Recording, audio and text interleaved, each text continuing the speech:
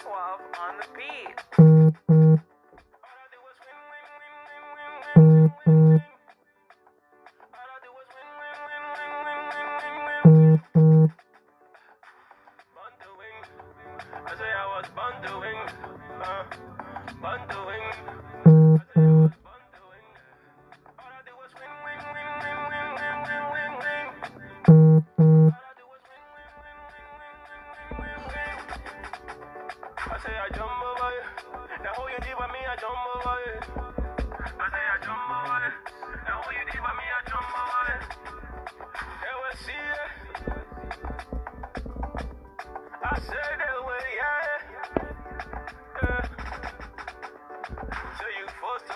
Good evening, Mr. Okello. How are you, sir? Mr. Green. Mr. Green, welcome to the program, sir. I hope we can share this. When Jehovah bless you, no one can curse you. I hope they get it. You don't get it, what a shame.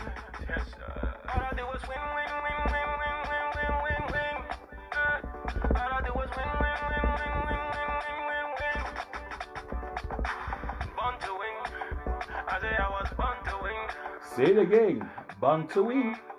Yes, I was born to win.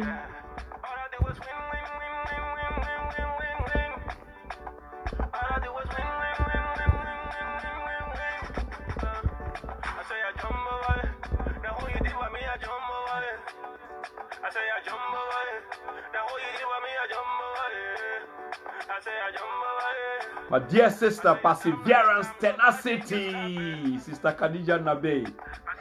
Welcome to the program, man. You're a powerful sister. Just keep the vibes going. Yeah. It's the promised land. We will get there. Nothing comes easy. You have to persevere. Perseverance, tenacity. That's why I admire this name. Where you coined this name from, we'll talk about it one of these days. Perseverance, tenacity. That's hot. Mr. Elijah Sisei, welcome to the program. Can we share this, please?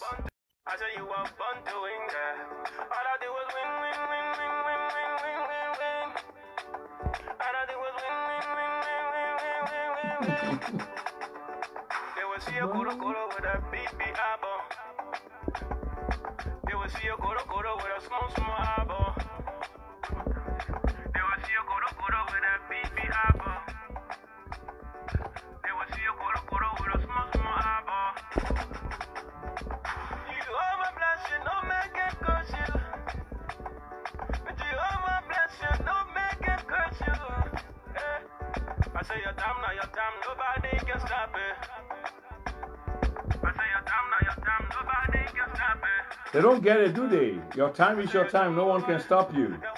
Yeah. I'm walking in my path. Woo! I say, oh, win, win, win, win, win, win, win, win. I'm born to win. Yes, my sister, in the house with you. And I'm humble. And the feeling is mutual. So am I, my sister. Trust me, man. Yeah. In here is clean.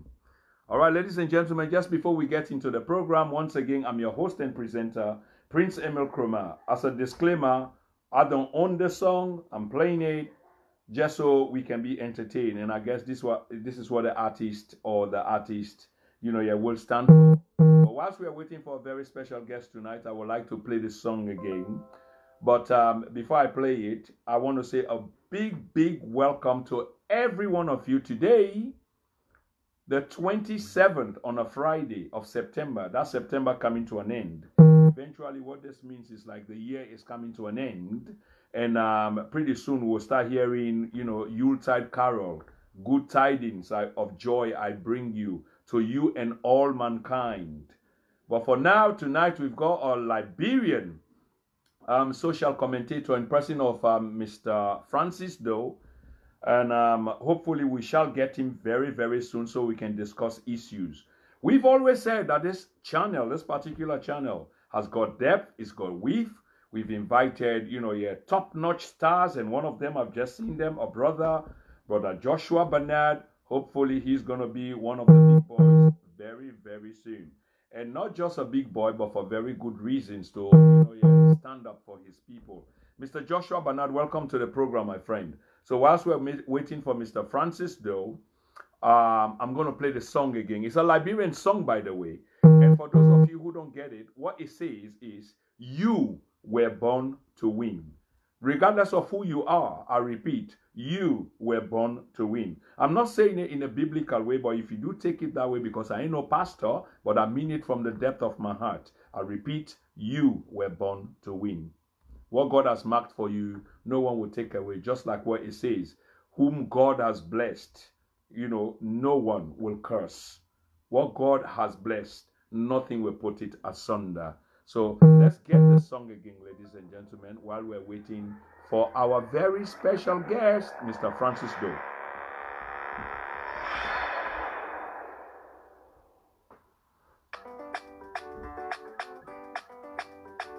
Yes, my top striker, Joshua Bernard. Zo, every time I see you and hear you, every time I see JJ and the rest of the Bypass community crew, I get a bit emotional because this goes deep. This goes to, when we were very much young. But we'll talk about it, brother. Thanks for tuning in. Wish you all the best. And the boys are doing well.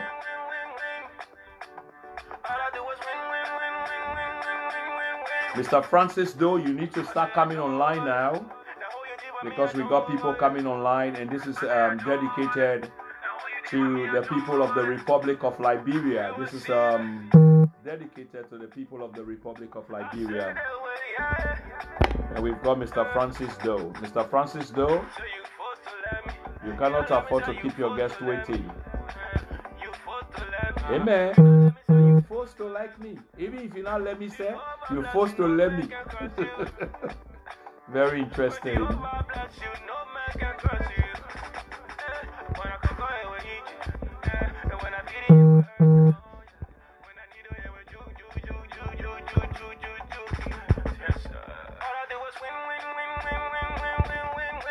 Amen.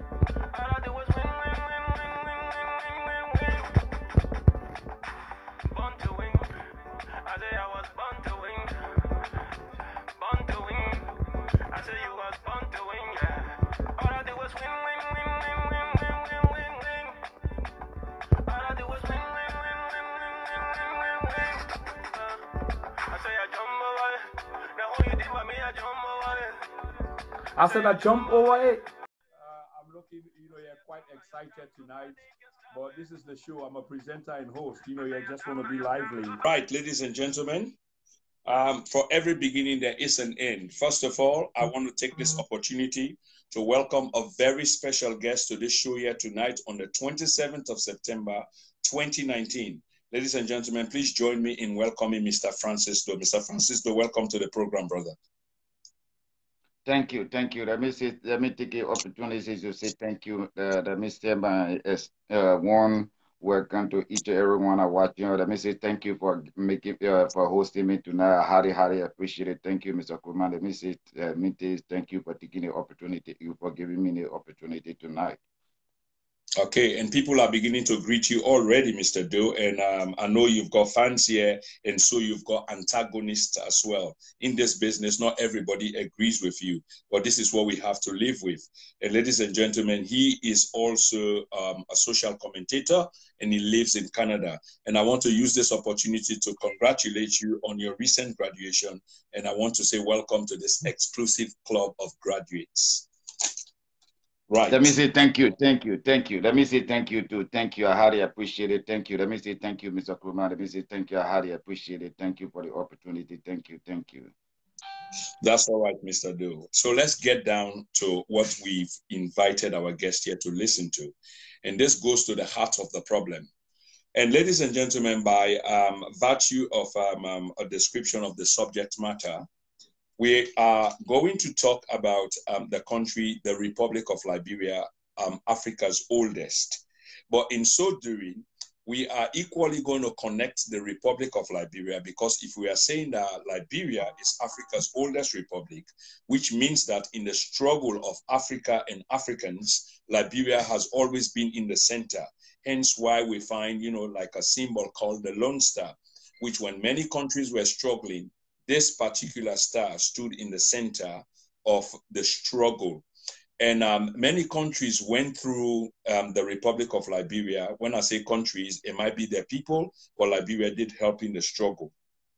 Today, ladies and gentlemen, Liberia stands at a crossroad. In other words, if you've seen the topic, a country which was a proud republic, which stood in the test of times and helped most, if not all, of African nations in their struggle for independence and recognition, today is at the crossroads of what you will call, your economic downturn. And the people who were a very proud people are now today a very struggling people. And this is just a fact by virtue of the records. But we're not going to go too deep into that, because in 1847, we know that this nation was established.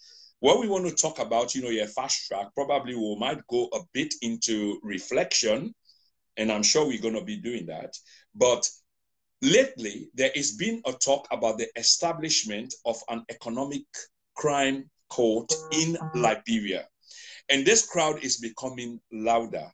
And our guest today, I guess, is a man who has researched widely on whether an economic crime court should be set up in Liberia. And if it should, why should it? So the question to you, Mr. Doe, in this opening is, do you believe, sir, that an economic crimes court should be set up in the Republic of Liberia? Yes.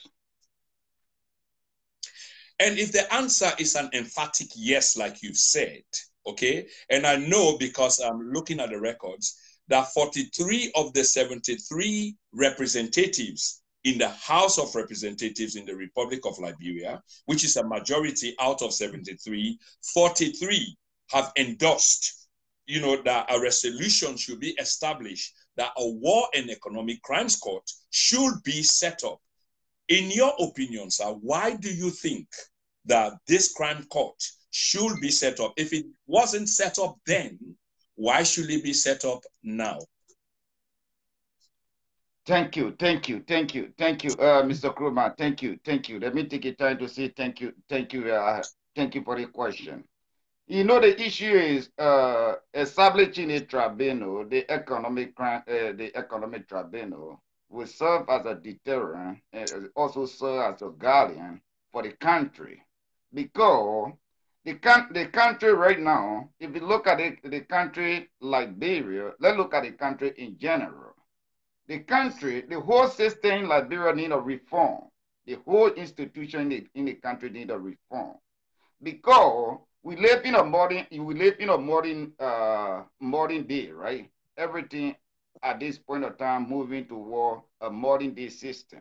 In Liberia, everything there is still traditional, and the traditional method doesn't work. That's why the country stay backward. The economic crime court, what I think that the economic crime court is very important for Liberia at this point of time. One, people commit economic crime in the country, they just go free, and people appreciate them. And when you look at Liberia today, one single citizen in the country that people by majority live on less than $1 a day, one citizen which go to work maybe 5 or 6 times a month, that is a week, taking 15,000 naira from the poor country. The guy's supposed to be a lawmaker, right?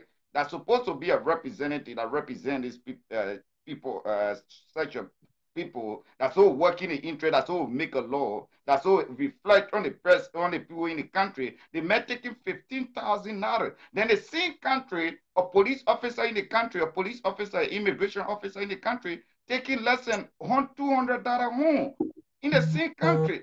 So that's alone is an economic crime, because if you have an economic crime court, we will investigate those people on we ground that you pay the police officer $200, then you pay yourself 15,000 naira. They look at a lot of morality. They look at common sense. Why will you pay the guy that go to work? and work for 9 o'clock in the morning, you work 12-hour shift, you pay him $200, and you that only go work for 3 hours, you get paid $15,000. Tell me the function and the description of your job. And those other people, because the economic crime code address all the issue, the income inequality, right? We want to revamp the system. The economic crime code will just be the starting point of the revamping the system, the whole system. We want to revamp the whole governance system in Liberia. So, Mr. Doe, that's quite interesting. So we're talking about the significance on why an economic crime court should be established in the Republic of Liberia. But we also have to bear in mind that the nation is fragile. The nation came from a sort of nasty, sort of civil, not civil, but tribal conflict, in which that was my introduction, in which a once proud nation, a nation whom at the height or the peak of their establishment was receiving over $500 million for a 3 million population. That's back in the 1980s, shortly before Master Sergeant Samuel Kayondo took over government. So every sector of the Liberian economy was sort of vamping, I mean, was functioning on every cylinder. And there was so much excess that people from the outside could go into this great country and was able to survive out of it. But moving forward to the now, based on what we are talking about now, yes, according to you, there needs to be an economic crimes court. But if this, because that was the premise of my question, if this was not addressed then, why is it now? Why was it not addressed under Madam Ellen Johnson Sirleaf, if we should bring it to the recent? Why is it now just being, put under pressure under the administration of President His Excellency George Oppong Weah? First of all, the economic crime court is not set up in a bad faith. The economic crime court is not establishing because of we are government. It's not establishing a bad faith. The economic crime court will go back because the court will start investigation. Then the court will go have a discovery, the period of discovery when the crime was committed. We will go back because the economic crime court will go back and read, because this is a court, right? This is a tribunal, right? We talk about court, you can go back to the 60s and bring what happened in 60. Depend if you have evidence to prove what happened in 60. Depend. So we're talking about court that will address the nation. We're talking about court that will be established for anybody that go against the state, that loot the state resources. It's not for Weah. It could be established in Manasori's. It could be established in Manasori's time, but it's established in Manasori's time, established Weah's time. It will still get its same result. It doesn't matter the period of time it's established. But all we need, because the court is not established for Weah. If Weah commit crime, you're going to go to the court. If any Liberian citizen that commit crime against the state, that loot the state resources, a vast majority of our people are dying, the person will go, the court will go address itself to the court. Right, Mr. Doe. I mean, that's a critical point you make there, but I still want to ask the question because looking at the crisis that happened in Liberia many years ago, probably 20, 25 years ago, that brought the war to an end, there have been several governments, okay, including that of Madam Ellen Johnson Sirleaf. The reason why I ask, if action of this nature, I'm not saying that the action should not be taken, because it sounds like an absolute necessity. But sometimes in the build-up, to peace, in other words, peace resolution, conflict resolution, and you're building up on a fragile peace in which the very players, the people that are the components of a government today or the system of governance are the very people that most likely you will be advocating to bring to justice. How then do you think, if this is the case, how then do you think such a structure will function in which the very people who are the components of government are the ones who were yesterday, are the ones who are today, and therefore they stand accused. Mr. Kroma, which is very important. Thank you for the question.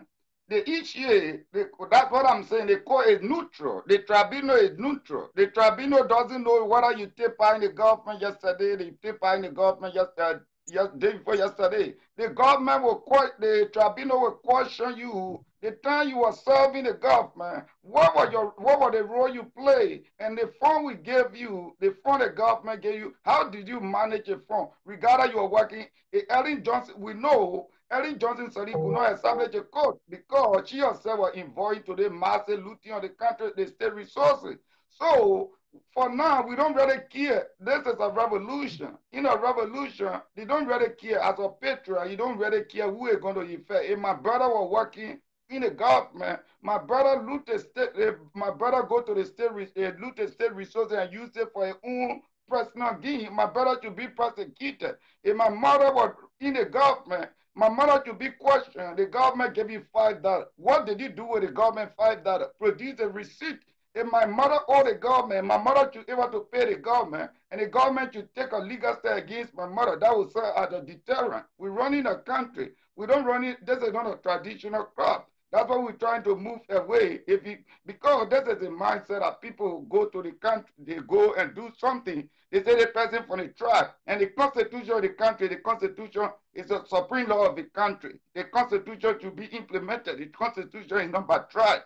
So it doesn't matter. The tribunal is whether Manasadido, Joe Weah, anybody that commit crime, the person should be able to address itself. That's what we're trying to establish a court. Brilliant, Mr. Doe. But this is the point. At the end of the war, the Liberian people came together and they organized something that we now know to be the TRC, which is the Truth and Reconciliation Committee, which was modeled out of the South African model, which is we agree and accept that crimes have been committed, but owing to the kind of crimes that have been committed and in the interest of nation building and peace, certain things will have to be overlooked. Certain things will have to be forgiven. We can forgive, although we will not forget. But if we say we want to pursue some things, like trying to set the record straight, whereas like typical example, this was a tribal war in which the entire nation, okay, was engulfed in this war, that many people did many other people wrongs. If we say we want to write this in a small nation of, by then the population was like 3 million to 3.5 million, I believe, in which over 250,000 people, Liberian people, including foreigners, lost their lives. That's almost 300,000 people, and that's a conventional estimate, could have been very, very much higher. So they decided that we're not going to pursue this on this level. What we will then do is the South African model. We try to reconcile the issue between ourselves, and then we will find a way of going forward. This issue of now calling for an economic crime, which goes back to the heart of the matter, Mr. Doe, don't you think that this will dismantle the very fragile structure that the Liberian system, the establishment, is standing upon? Mr. Kruma, let me give you a story, right? I grew up with my let me give you a story about my grandmother. I grew up with my grandmother. At the time I was young, I grew up with my grandmother. My grandmother loved me to the extent that she loved me. She used to do everything for me, right? But the certain thing I would do in the house, my grandmother had to discipline me so that next time, so the next person could not follow my footsteps regarding my grandmother loved me. You get what I'm trying to say?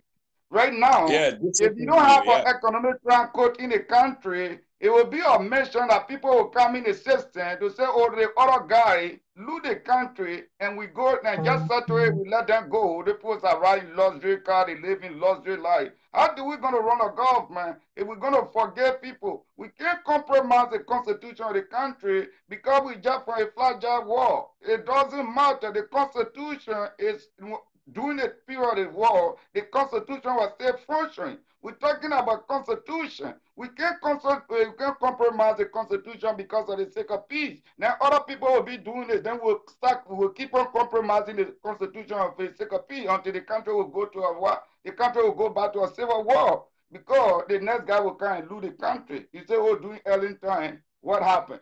We forgive them. Then after George Weah, another person will come and do it again. It's not the way we want to run the country. We want to run the country on the basis of Constitution, on the basis of principle. We say the principle is the Constitution is the principle of the country. So we want to enforce the principle of the country. The Constitution know that all those things.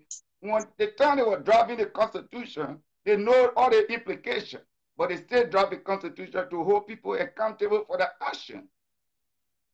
Okay, fair point. Just to read a few comments. Sister Elizabeth Pekatia, I hope I pronounced your name right.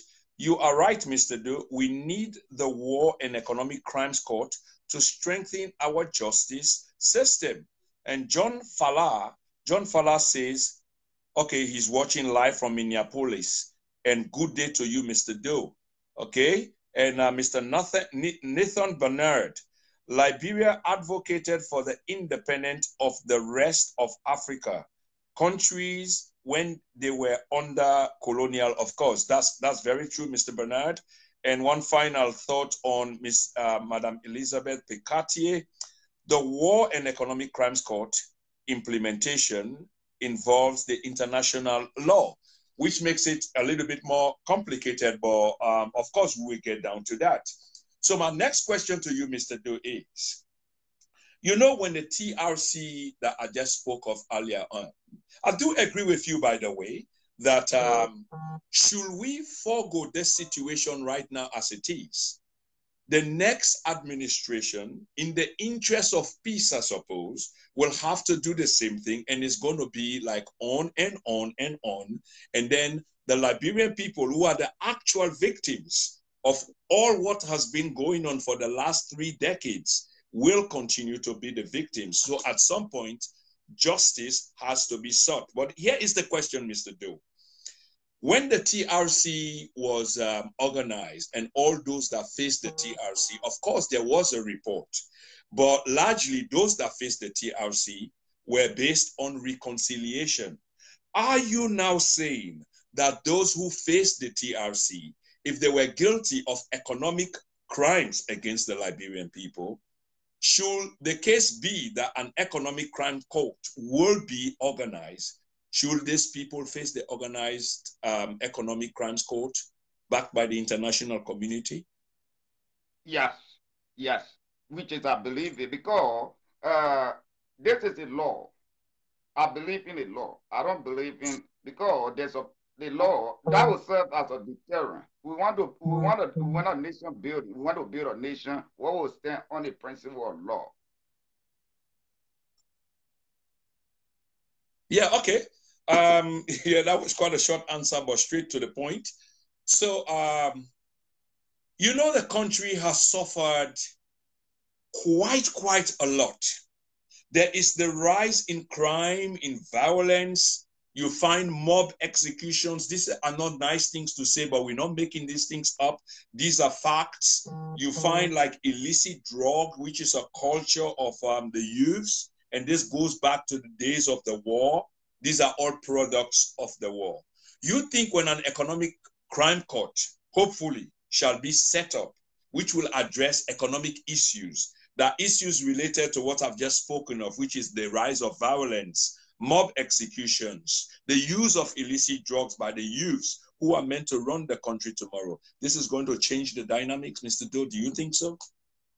Yeah, but that's why we want to establish the economic crime court, because when you have the economic crime court, you have the economic crime court will work with other court around the world.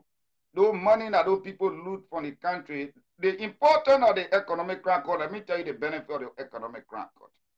Those people that use the state resources for their own gain, those money will be retreated and bring back to the country so we can have more training, vocational institution in the country so we can keep the youth busy. But if you have all those people, like if you have more one person taking 20,000, 15,000 a month, what vast majority of the poor in the country, tell me, how do you disburse the income in the country? How the poor benefit one person taking 15,000 a month? Even so, the police officer, the only time, because if we have an economic crime code, then we'll revamp the system, the whole government system. The police officer in the country to be making at least $500 for the police officer can be active to work, because the security of the country, if the security are happy, they will do more. They are happy, they respect, they treat that the citizen will give them respect. But the police have no car. The police have technically in the country, the security is unable to run. They are running the country unmanageable. How can you manage a country, the resources there, you manage it, then you take a resource and give it to few people. The government, if you have representatives buying $40,000 car, I think that $40,000, we should take out $40,000 and go to Toyota garage to give more car to the police. Because in case somebody in case somebody report a crime, the police should be able to respond there immediately. But giving a lawmaker $40,000 car, it might after you go to work 1 or 2 times. After work, you park it. But if you get a policeman, you buy a car for the policeman, you use that car, you buy 10 cars for the policeman, the car will be running constantly. Yeah, Mr. Then Doe. second, Yeah, go on, please, go on. Then second, the gas that you giving to the lawmaker, take out gas, give it to the police. Because the police need more gas to run, because the police fighting crime. The police have to use the car. Technically, the car had to run 24 hours. The police need more logistics. But why are you giving a lawmaker almost 200, 500 gas? Then the police officer in the country, the police doesn't have a car. The police doesn't have a gas. So what happened? The crime rate will increase, because the police cannot, the government not paying attention to the poor that is so pay attention to, because if you don't pay the policeman, you don't pay the immigration man good money, Mr. Kumar, the man not going to work. How the police going to function? Right now you call the policeman to come do the duty. The policeman don't have a car. How do you expect the policeman to get to your location? There will be increase of crime. So that's why we're saying the money, which you have an economic crime code, so we can revamp the system, so the money can be allocated to the proper people, so the people equal work, people that do the job to get paid for what they're doing. The policeman should at least the policeman should make $500 a month. $500 a month. That would be at least, that would be better. I'm not saying the minimum, the starting police officer should make $500 a month in my country. I think my country have the money to do that for the police officer in my country. Okay, I think you made quite a critical point there. And let me just read quickly another remark from Sister Edith Wallace. There were recommendations that came out of the TRC, which is the Truth and Reconciliation Committee, which still need to be implemented. So there were things that were recommended that were not being or are not being implemented. Can these be revisited? She's asking for this to be revisited.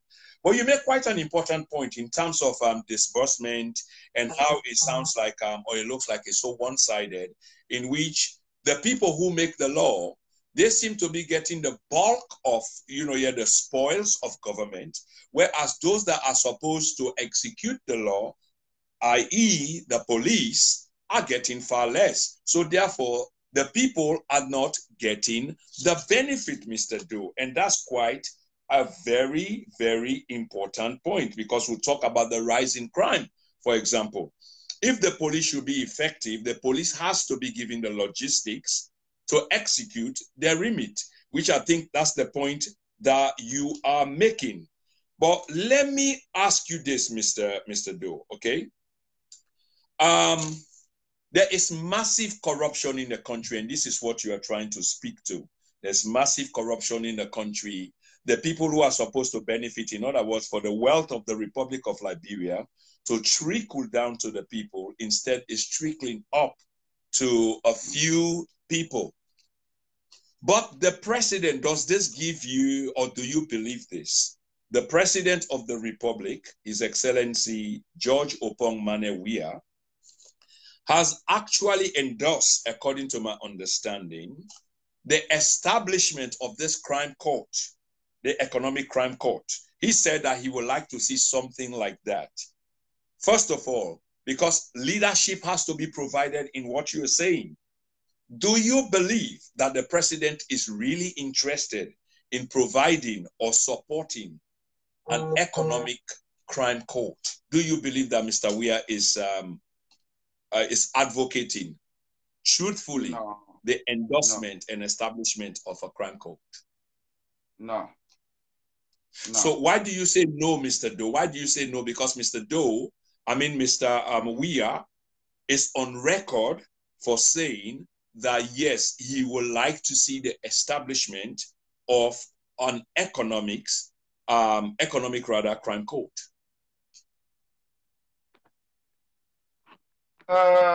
Thank you, Mr. Krumah. You know, Ejowea was interested in a court, right? First of all, this guy, how can you establish a war crime court, the economic crime court? When the same government you accuse of economic crime, you could not audit the government. Don't forget about economic crime court, but you could not audit. If you come to my office, before you take over, you audit the office to know what is happening in the office, right? You can't just come and sit in a match. Maybe a cause of trouble or what is happening. You don't know where the office starts, you don't know where it ends. So I don't really believe this thing is a political game. So it is a political game that you're saying, okay? So again, you have to break that down. But just before I give you the microphone again, Mr. George Sikpa has just made a contribution which I would like to be broken down because we're expecting people to kind of participate. I'm going to supply a number soon. Probably people want to call because I can see a lot of people want to contribute, but I can't bring them on because that will imply that I will lose you. So I'm going to provide a number soon that they can call so they can participate, ask you questions or make or form their opinions. So Mr. George Sikpa said, will the ECC determine how much people stroke salary people will make or hold people who stole state resources accountable? Do you have an idea what the ECC is, Mr. Doe? The economic crime court, there's a two component. When I talk about salary restructure, this is a tribunal.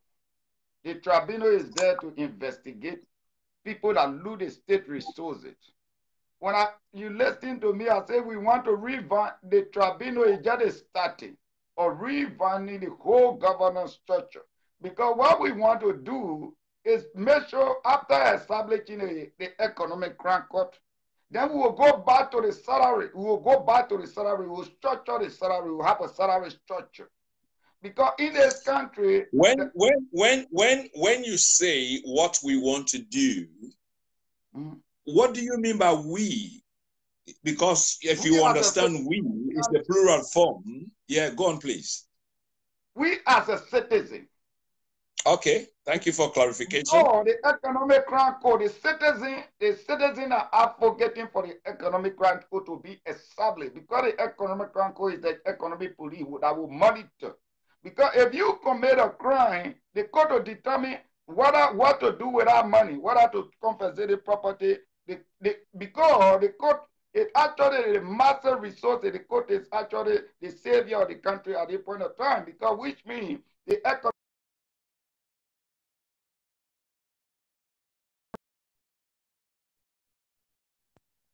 is not falling short on certain spending. But right now, you cannot have a salary. You cannot even say have this type of system in the country. When people certain person will just take a massive chunk of the money and just keep it for themselves.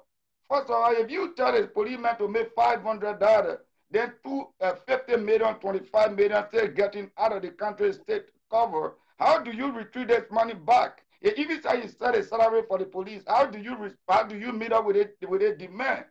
No. So those are two different components. The court is different. The court is just there to investigate and bring back what belongs to the country. And the salary structure will have something they call WCB. What the court will be a certain component of the court. Let's say work, if you work, let's say for example, the worker compensation board. What the court will be responsible to make sure and enforce it. If you commit a crime against the worker, they can also go and sue you. Then the court can also be what? Because right now, there's no system in the country that if somebody, let's say for example, if you don't pay equal, you cannot go nowhere to get a redress. But if somebody, if you have a tribunal in the country, let's say if you are a lawyer, there will be a salary structure. If you are a lawyer, it's owe me certain amount. If you are a doctor, it's owe me certain amount. They should be paid by what? By your qualification.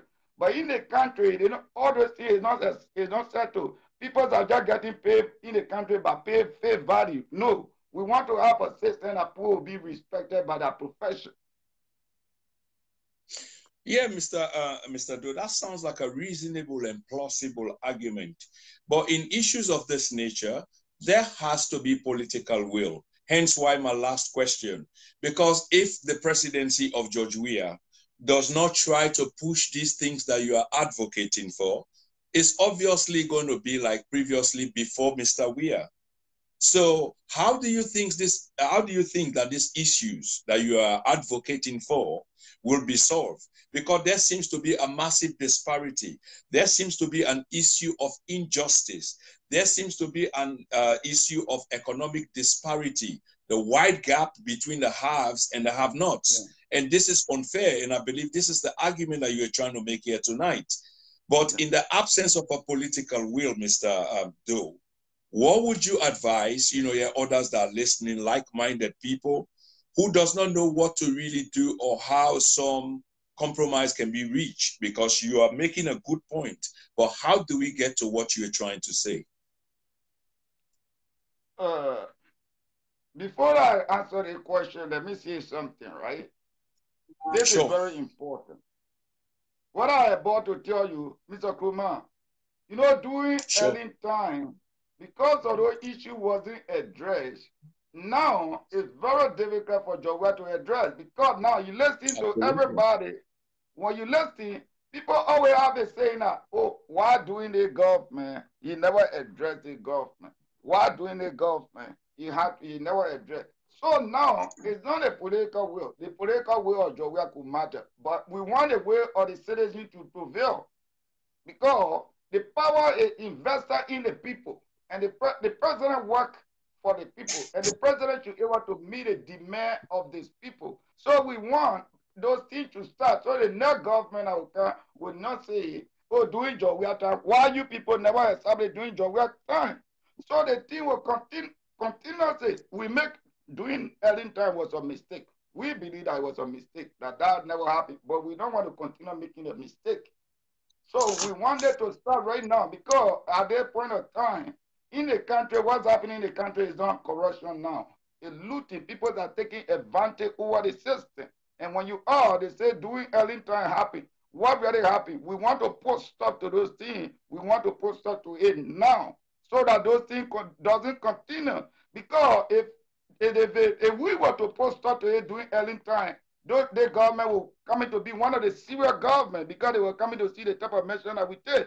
But at this point of time, we make a mistake at that point of time. But at this time, we want the will of the people to prevail, and the will of the people elected George Weah, the power they invested the power into the presidency. But the power is also invested in the people at any point of time. We gather your political will, but the people will to prevail.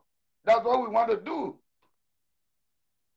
Now let me shift gears a little bit from 1 to 2, or even into 3, on the same subject matter, because there is something very critical in terms of what we are talking about here tonight.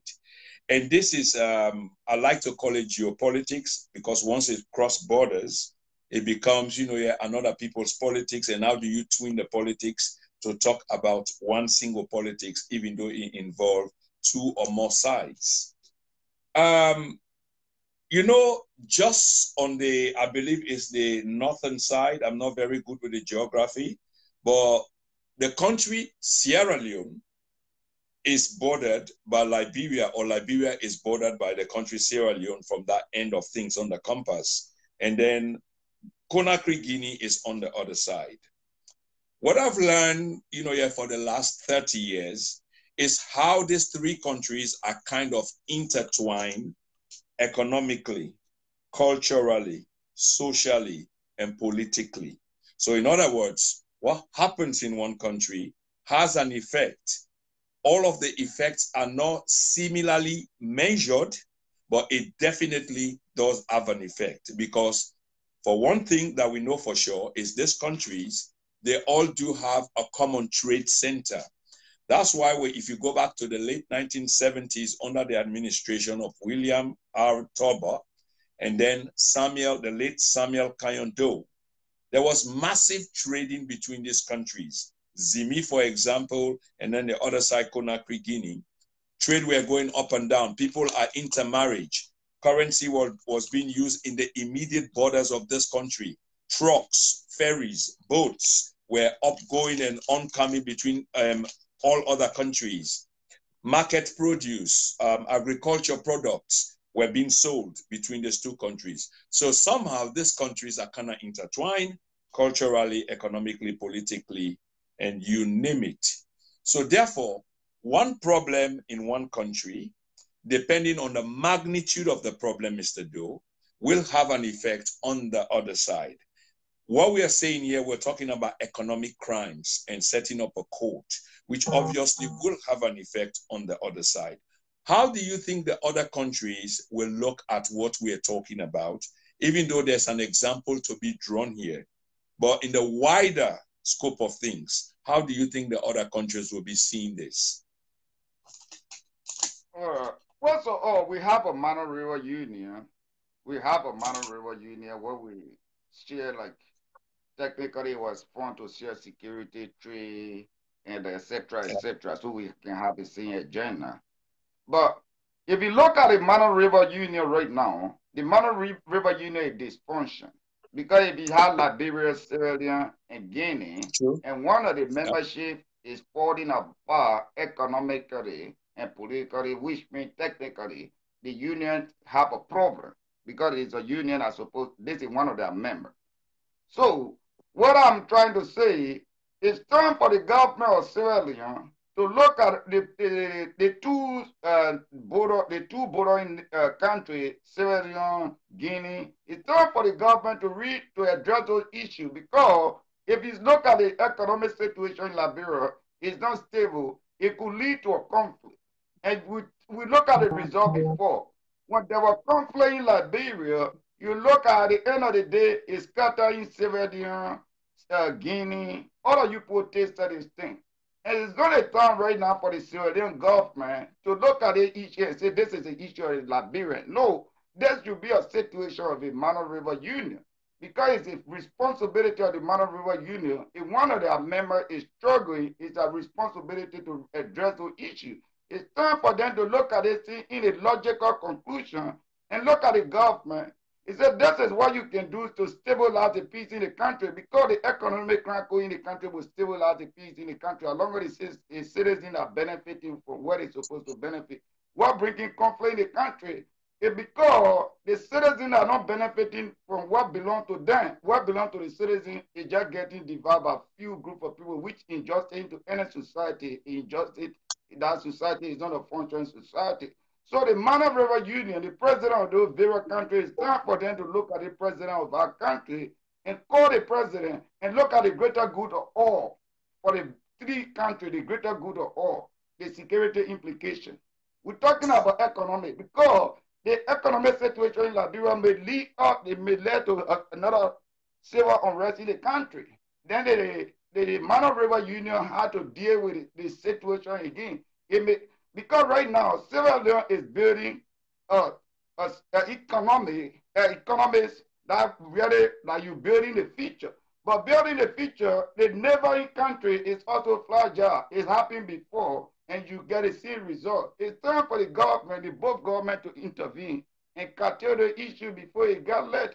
Because if they look at it to be a Liberia problem right now, It happened before. During those times, it was a Liberia problem. But at the end of the day, the inflow of refugees from our country, because of the economic tough times, some of them will start going to the country. And all the drugs he's talking about, eventually, after some time, it will start happening to Sierra Leone.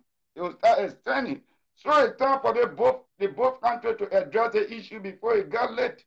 The country cannot say it's a Liberia problem.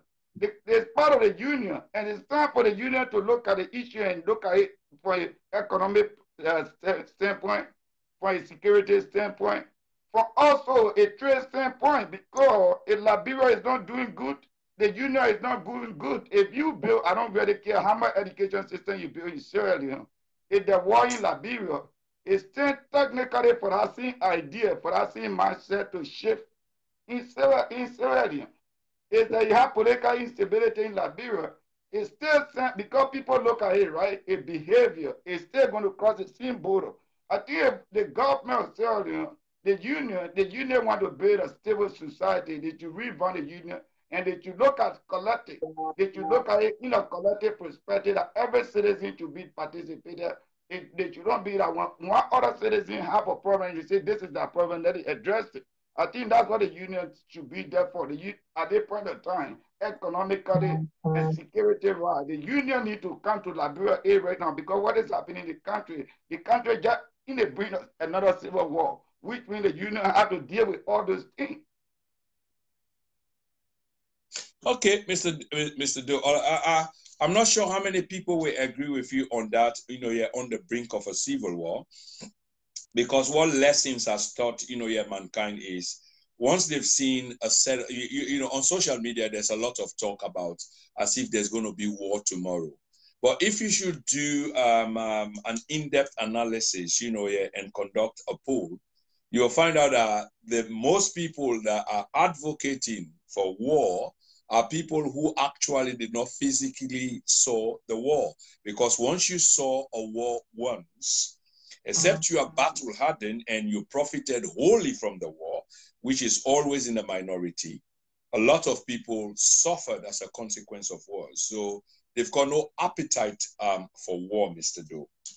But here is the thing. I think you made a brilliant point, because both countries have to be on par. They have to be on level. Development don't have to be equally carried out at the same time. But for one side to be down and another side up, or juxtapose that the other side is up and the other side is down, it doesn't bode well, because they share a porous border, they share many things in common. So if anything should happen, the other side will bear the consequence as well. So even like you said, which I agree with you, one side is developing economically, but because the other side is not gaining that same kind of momentum, should things turn around, the other side will become a victim, regardless of which country. But this is my question to you, Mr. Doe. The corruption that we are talking about is not today's thing. It existed under the True Week Party, TWP. Sorry for me taking you all the way back. It existed under the government of the late Samuel Doe. It existed under all subsequent governments, be it Pomapo, be it Ruth Perry, be it Charles Taylor, be it Ellen Johnson Sirleaf, and now George Weah. Would you agree with that, Mr. Doe? Yeah. Yeah.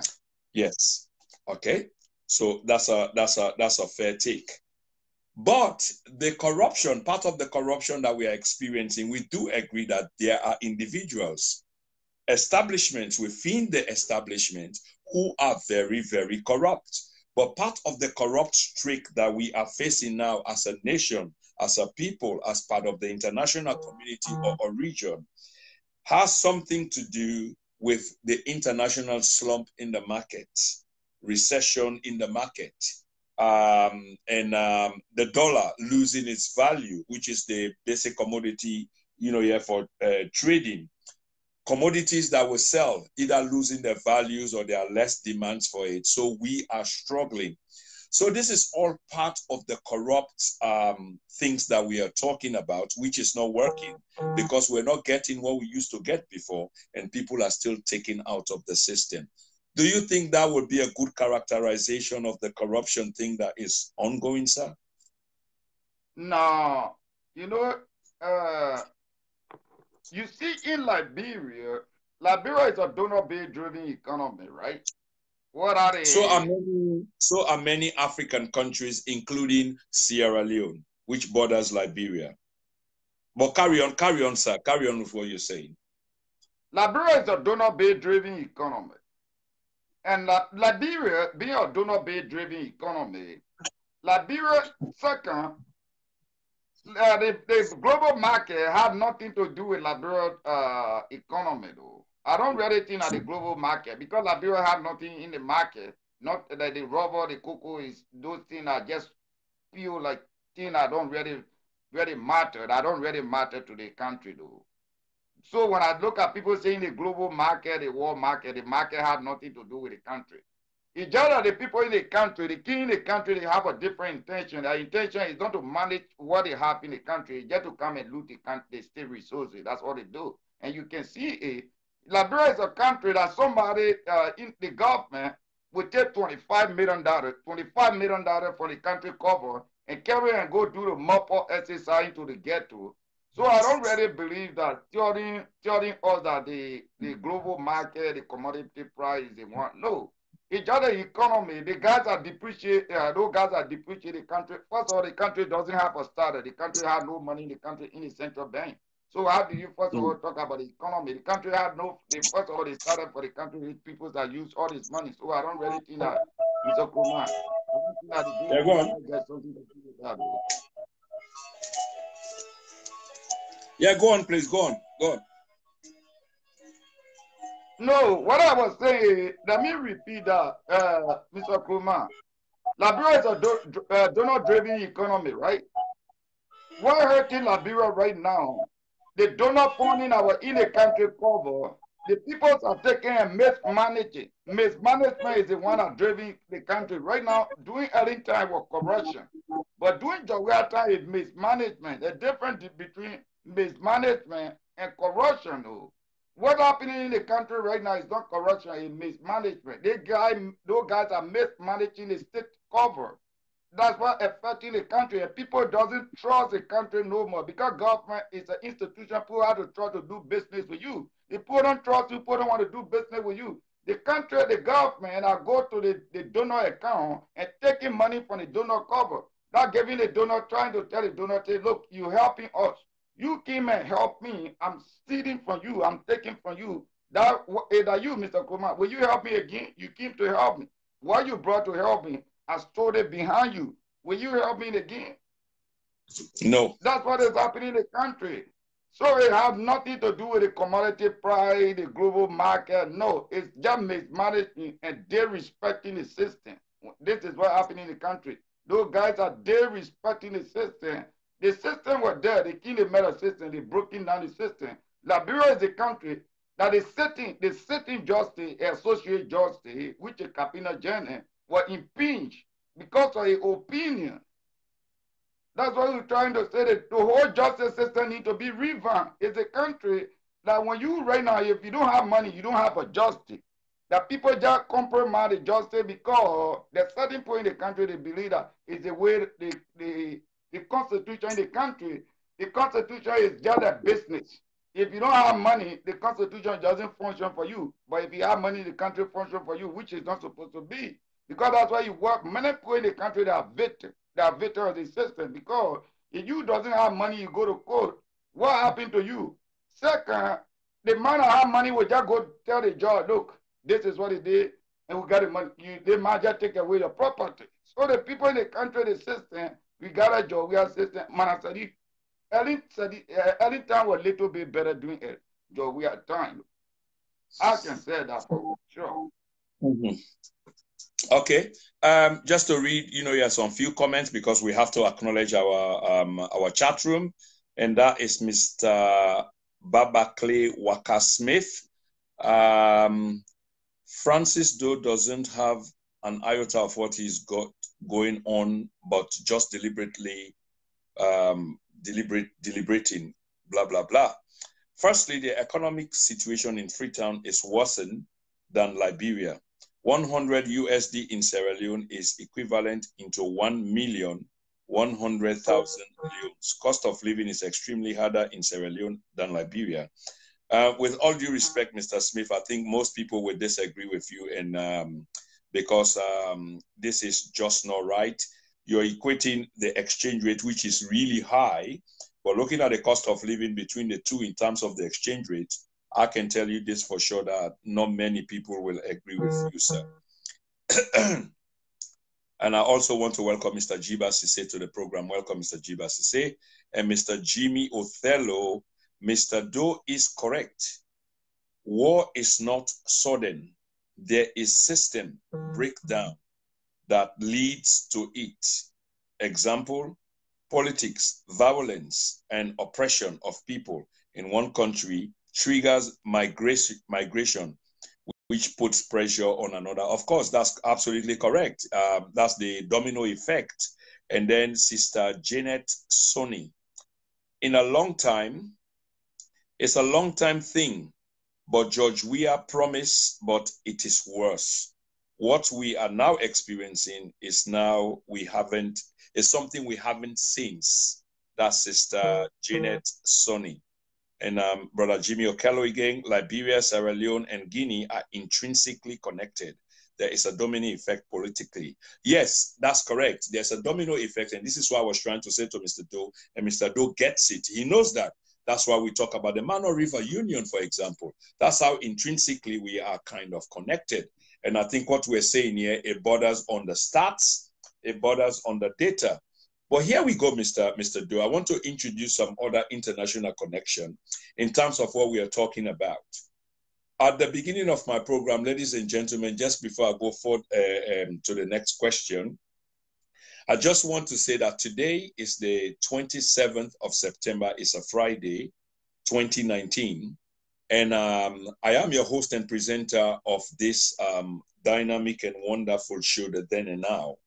And I'm having a very, very special guest from Canada.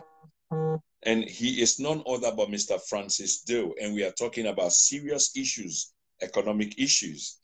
And the critical component of tonight's discussion is based on the fact that should there be an economic crime court set up for the Republic of Liberia? This is exactly what we are talking about. But in the meantime, we are also looking at the trickle-down effect should such thing take place. What happens? Because intrinsically, Liberia is then connected economically, politically, socially, culturally, and you name it, with some of the other nations in the region. And once upon a time, they had a union called the Mano River Union, MRU, and you can go and look into this. So, Mr. Doe, here is the question, sir. Now, with Donald Trump in office, prior to Donald Trump, Liberia was being supported massively. It appears as if there were no fiscal discipline in terms of what was being given to Liberia, no accountability, although I want to believe there was, but very limited. Under Mr. Trump, do you think the situation is the same or is there a difference? What is happening in Liberia, let's look at it in a logical point, in a logical conclusion, right? I'm looking at it from a logical point, from a logical aspect. You know, during early time, during the past government, there was corruption, but there was respect for the system, right? But at that point of time, this is not corruption. This is not corruption, I mean. This is just state looting. The looting is state cover.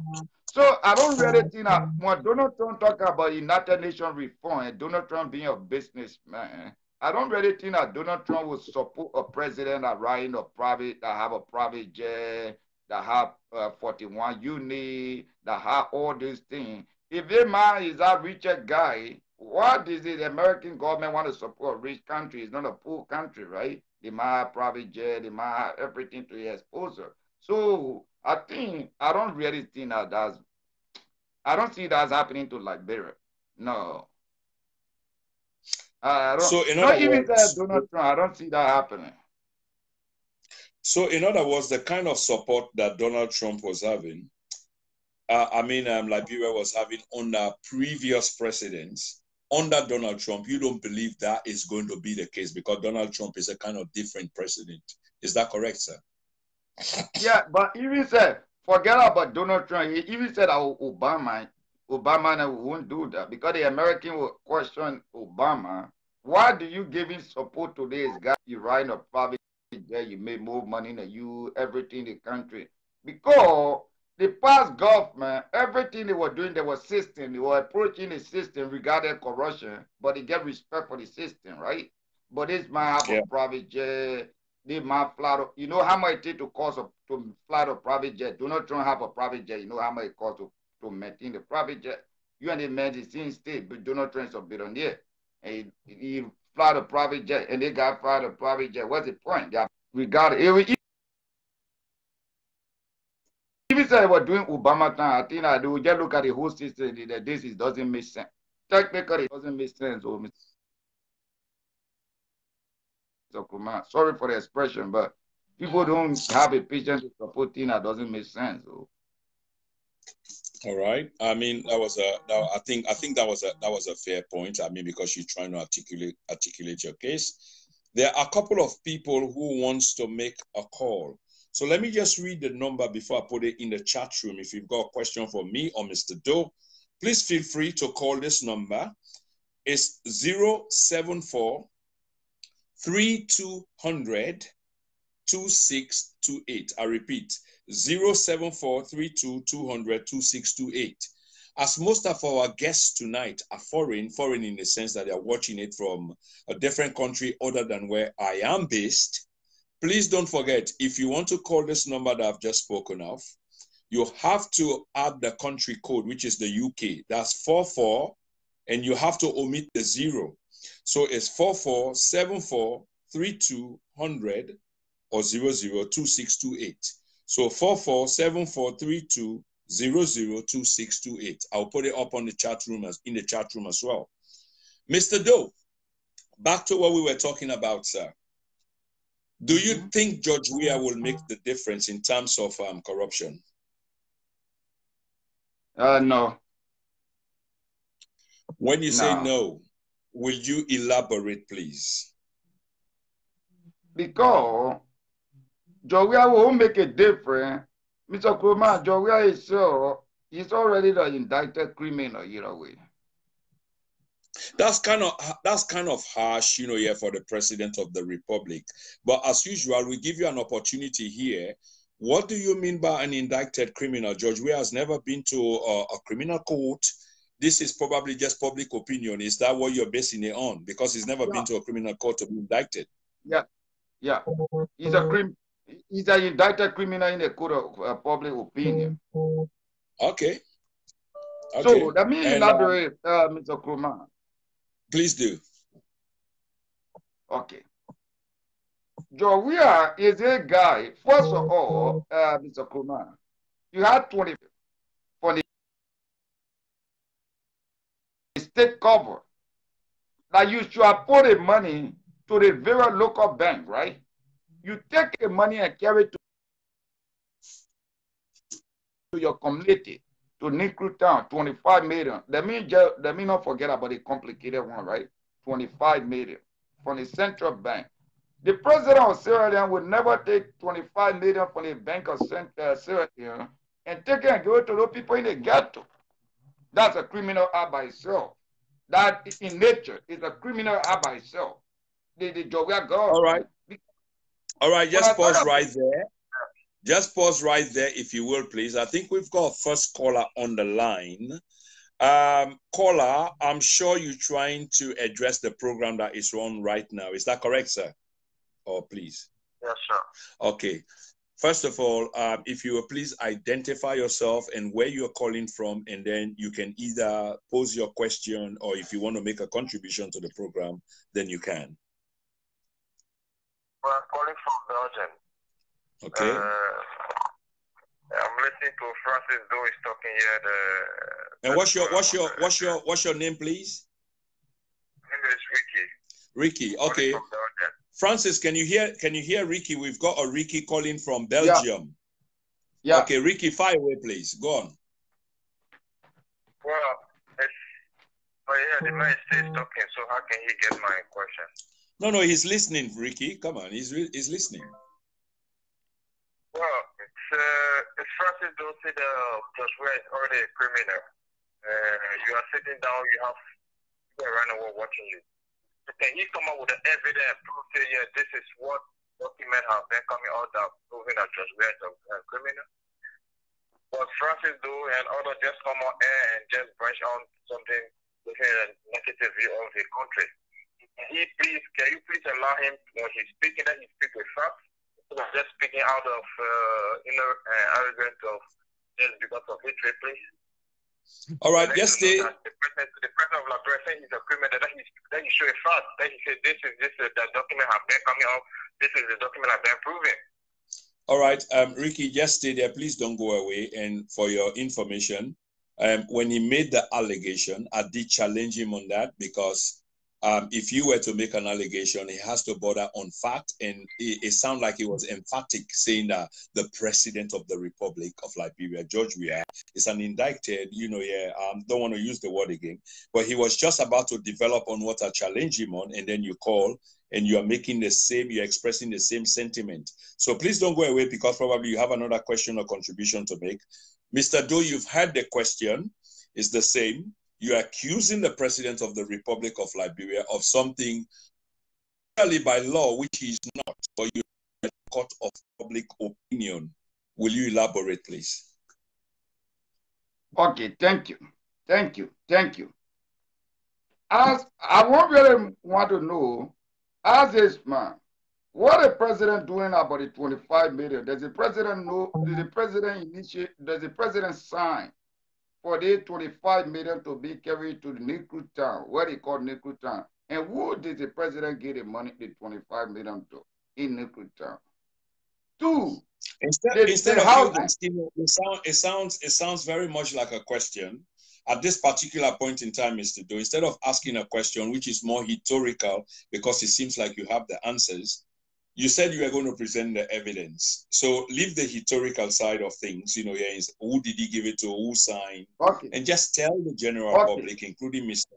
Ricky, who is on the phone now listening to you, why do you say the president, why did you make the accusation against the president? Let's present the evidence, please, if you will.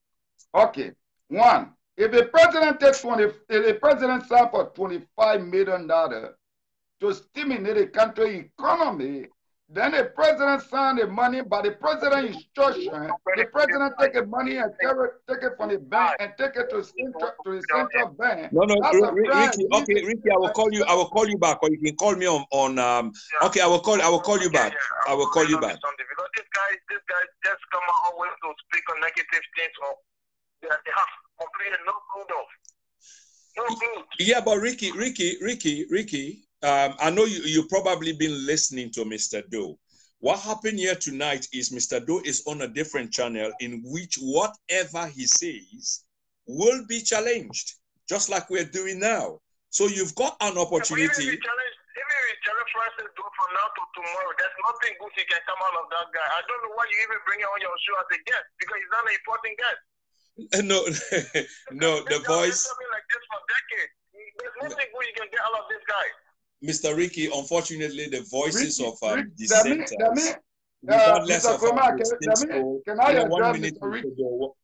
Mr. Doe, I will give you the platform shortly. I just want to address something. Regardless of, I had many calls today. I didn't want to say this on national media.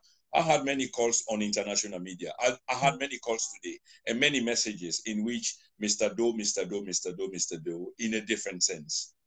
Of course, I do understand it, because even me as a moderator on this program, there are times when I go on other people's program when I'm, invited, there are things that are said about me. So I go there, not to try to prove it, but they give me, the benefit of the doubt. So, Mr. Ricky, the point here I'm trying to make is you've been listening to Mr. Doe for a while, and I get it. I am going to challenge Mr. Doe tonight, probably like you've never heard somebody challenge him before, on the issue on why he will accuse a sitting president without proof, to smear. So he will be in a position to tell us. He's got his opinion, but he's got to be careful with the opinion because that is his opinion and he's got a right to it. But there is a limit even to free speech. So, Mr. Doe, I give you the platform once again in terms of the accusation you make against the sitting president of the Republic of Liberia, Mr. George Opomane Usumani Weah. Why do you say what you said about him in terms of corrupt practices? Okay. Thank you, Mr. Kumar. Mr. Kumar, first of all, when we talk, this guy, Joe Weah, signed for $25 million, right? $25 million. For the state cover. Yep. And the $25 million, I want you please do your investigation. And that $25 million, the Minister of Finance for Joe Weah, the $25 million were taken to Nickel Town. This is a town they call Nickel Town. What happened to the investigation of the $25 million? Second, Mr. Kumar, where the president got the money that he building all the luxurious property in our country? Two, that's number two. Where does he get the money that he building all the luxurious property in our country? Three, Mr. Kumar, our country, the budget of our country doesn't see the foreign lady to have a budget. And you whip out of the Constitution that said the foreign lady to get $1.5 million budget every year. That's a crime by itself. Why not in the Constitution, if you do it, a crime against the state, that's a crime. Who taking the money? Joga White taking the money. I think okay, Mr. Francis, I've got your points and I'm going to bring you back on those points and we will challenge those points. But we've got a second caller, I believe is from Philadelphia. Caller, if you will state your name and where you're calling from, please. Mark, and I call from Philadelphia. Okay. Okay, thank you very much, Mark. So, Mark, obviously, if there's a question, you can pose the question, or if you just want to develop on the argument, you're free. You feel free to do so, please. Yes. The floor is yours. Yes, this is not a question. This is a comment. You see, the guy that called, challenged Mr. Doe on issues that he's making allegations without facts. That is not true. Okay. Mr. Doe is making the allegations Mr. Doe has and other people have been making in Liberia are based on facts. Those allegations are based on facts. But when you present the facts and people tell you, no, that is not factual enough, so we will not accept it as fact. Let me give you one point. Sure. It is by law that the sitting president of the Republic of Liberia should not accept gifts from whosoever. That compromises his position. Yep. What has our president done? Our president has accepted gifts and bragged about it that he received this from his friend who gave a plea from his friend to boost his morale. Okay. By law, that is wrong. That is illegal. You cannot. It's spelled out in the laws. You cannot accept. Just a quick correction there, and our Mark 1 minute, please. Just a quick correction there. I don't think that there is any law that says that the president of the republic cannot accept gifts. I think there's a caveat around accepting gifts. I do agree with you. It compromises the position. So I think when you do accept a gift or a gift is given to you, you have to declare it. It's not yours personally. I guess that's what you're trying to say, isn't it? No, that is not what I'm trying to say. What I'm trying to say is, as a president of Liberia, it is spelled out clearly in the laws that as president of Liberia, you cannot receive gifts from private individuals. You cannot. As president, you cannot receive gifts. That is clear. There is no, it is not implicit, it is explicit. Okay. You see? So I'm clear about it, and other people can call to disprove what I'm saying if this is not the law. Okay? Yeah, so obviously. Go on, please, Mark. Go on. So these things have been happening. Okay? Coupled with, you brought up a point earlier when you talk about global market. that prices are being dropped on the global market. So there is a domino effect for which everybody is struggling. That I want to agree with. That I agree with. But look, brother, when things are changing, we as human beings, dynamic human beings, we should also be changing along with the current trend. You see, things cannot be changing on the global market. Your rubber is devalued. It doesn't have much price on the global market anymore. Your iron ore does not also have a price on the global market anymore. And you continue to live like those guys that were your predecessors. You see, your predecessors enjoyed those immunities. When they were there, things were different. Just a quick for you right now. Just a quick point, Mark. Two things quickly. Somebody's just challenged you, in terms of which part of the law and section that we are talking about, the acceptance of gifts from public or private individuals. Somebody just asked that. But secondly, what I want to say, what you said earlier was what Mr. Doe is saying is the truth backed by evidence. I wanted to ask you, where did you say that, right? Yeah. So what I wanted to ask you is, where is this evidence? Because even Mr. Doe was just about to develop the argument based on the evidence that he is God, but he subjected it to the court of public opinion. But he could have more evidence, per se. But since you've spoken that he's come up with evidence, or there are available evidence, Mr. Mark, for the interest of the general public that are watching us, where is this evidence, please? Would you direct us, reference us to something or somewhere where we can later go on to, at least to come up with another program to say, yes, indeed, this is what we've done and we've come up with this? Okay. I was just about to do that. Okay, thank you. In flight to do that. Okay. Look, some of the things that should be looked at. Okay. When I meant that you were talking about global market, this is where I was going. Yeah. It is clear in Liberia, look, by law also, the First Lady of the Republic of Liberia, there is no legal or statutory provision that says the First Lady of Liberia should have a budget in the national budget. No, there is no statutory provision for that. Okay. You see? So the First Lady, who is just a single individual, has a budget in the national budget that is equivalent to $1 million, $1 million United States dollars.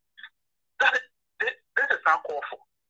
You see, then you come back and say, oh no, it's because of the global market that things prices have dropped, so we all are facing it. No, it is how you are handling things in Liberia. No, but Mark, I mean, I must give you that point that you just cited, because legally speaking, Mr. Doe, if you will bear with me, please.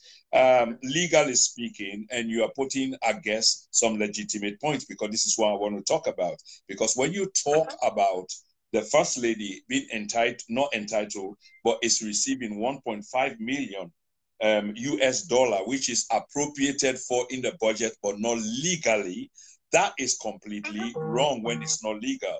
But what I was saying is also based on the fact that the demise, in terms of the Liberian dollar, pairing it with the US dollar, commodities of goods and services, skyrocketing, and then your money cannot match up with the US dollar. Obviously, that is creating difficulties for the Liberian public. That's the point I was trying to make. But the First Lady receiving 1.5 million, if it's not budgeted for legally, it should not be happening, because this is putting strain on the economy.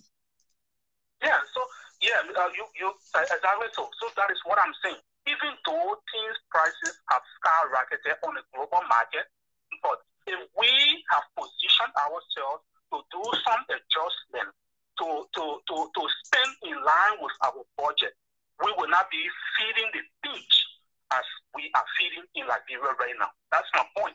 Okay. You see, we cannot be, facing problem with our commodities, our export to the global market. We cannot be facing problem with that. And at the same time, people be spending off the budget.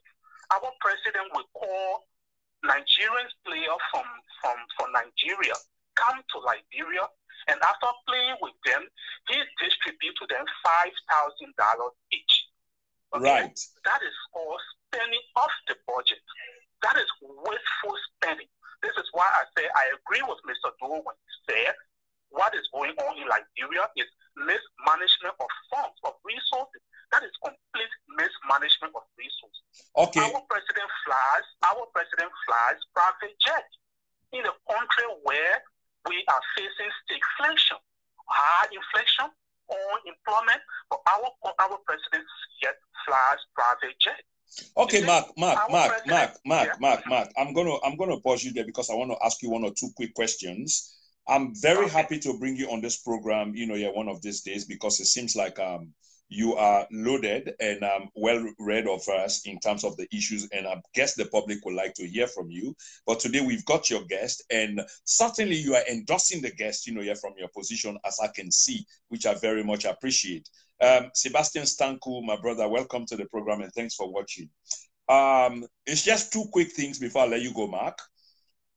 You've endorsed on point a couple of things that Mr. Doe, the guest, have said.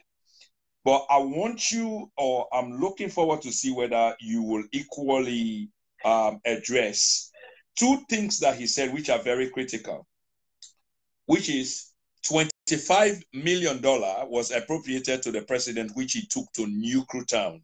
Of course, Mr. Doe was going to develop on that, and I was going to challenge him on that. I was going to give him the benefit of the doubt to talk about it. He also talked about luxurious apartments that the president is building all over the place, and he was also about to develop on that. But since you supported Mr. Doe, just before you go, because you're just, you're touching on issues, what would you say to these two briefly, please? These two issues that I've just cited. Those two issues are just additional information as to why I support Mr. Doe, that this government is mismanaging our resources, and the suffering that our people are experiencing in Liberia is as a result of this government inability to focus, to redirect our resources or our resources to issues that are of paramount concern to us. Let's take the $25 million mop of the so-called $25 million mop of exercise that you are talking about. This is money that was withdrawn from the country's reserve. Okay, and since this exercise, the president has established or instructed series of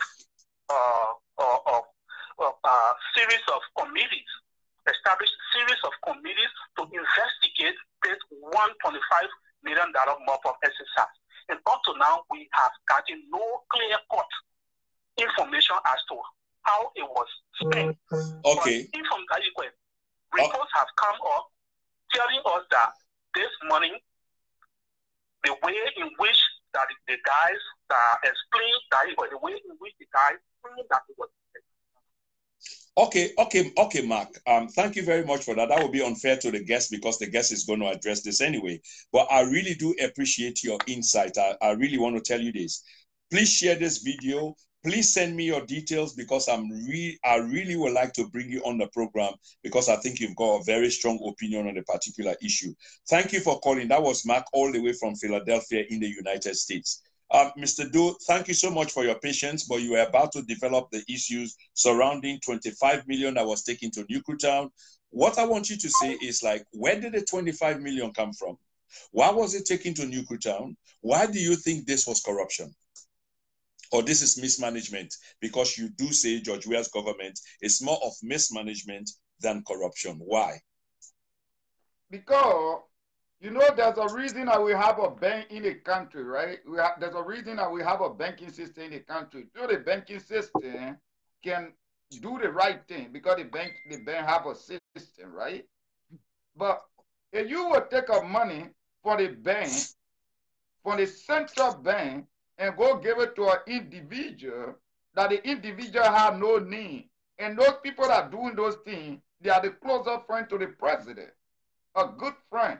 Like Mr. Krumah, me and you are friends. But I'm a criminal, I can steal every day. And you say every time I see you to my house, and you benefiting from what I'm stealing. Technically, you are a criminal because you're supporting my art. Anybody that support a crime, the person is a criminal. Those people, the 25 million, the finance minister won't take a $25 million from the central bank, carry it to the ghetto without the president endorsed, without the president knowing something about it. The president knows all these things are happening, but the president using those guys as skilled good to commit crime. When you say take $25 million to the ghetto, $25 million is no child's play. And you saying to the ghetto, which is it sounds almost like disparaging one sector of the country, you know, like people who come from Newcretown, they are not of value. Is that what you're saying? No, when I have value, Mr. Krumah, there's a bank. If you take a 25 million and take it to an individual, right? What's the point of what's the point of you having the institution? And in Newcretown, I'm not saying the people are not very out of those people. Mr. Doe. Because the poor, they live into an area that depreciate. It's a depreciated area. The poor, most of them can't even afford to get food to eat.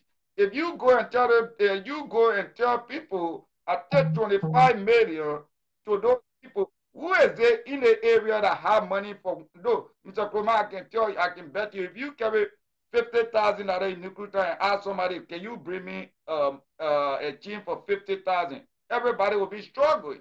There's someone in our community cannot achieve 50,000. Why will you take $25 million from the bank? Then what do you have a bank? And that is the $1 million out of that $25 million that allegedly was taken to Newcretown, which the question I want to ask.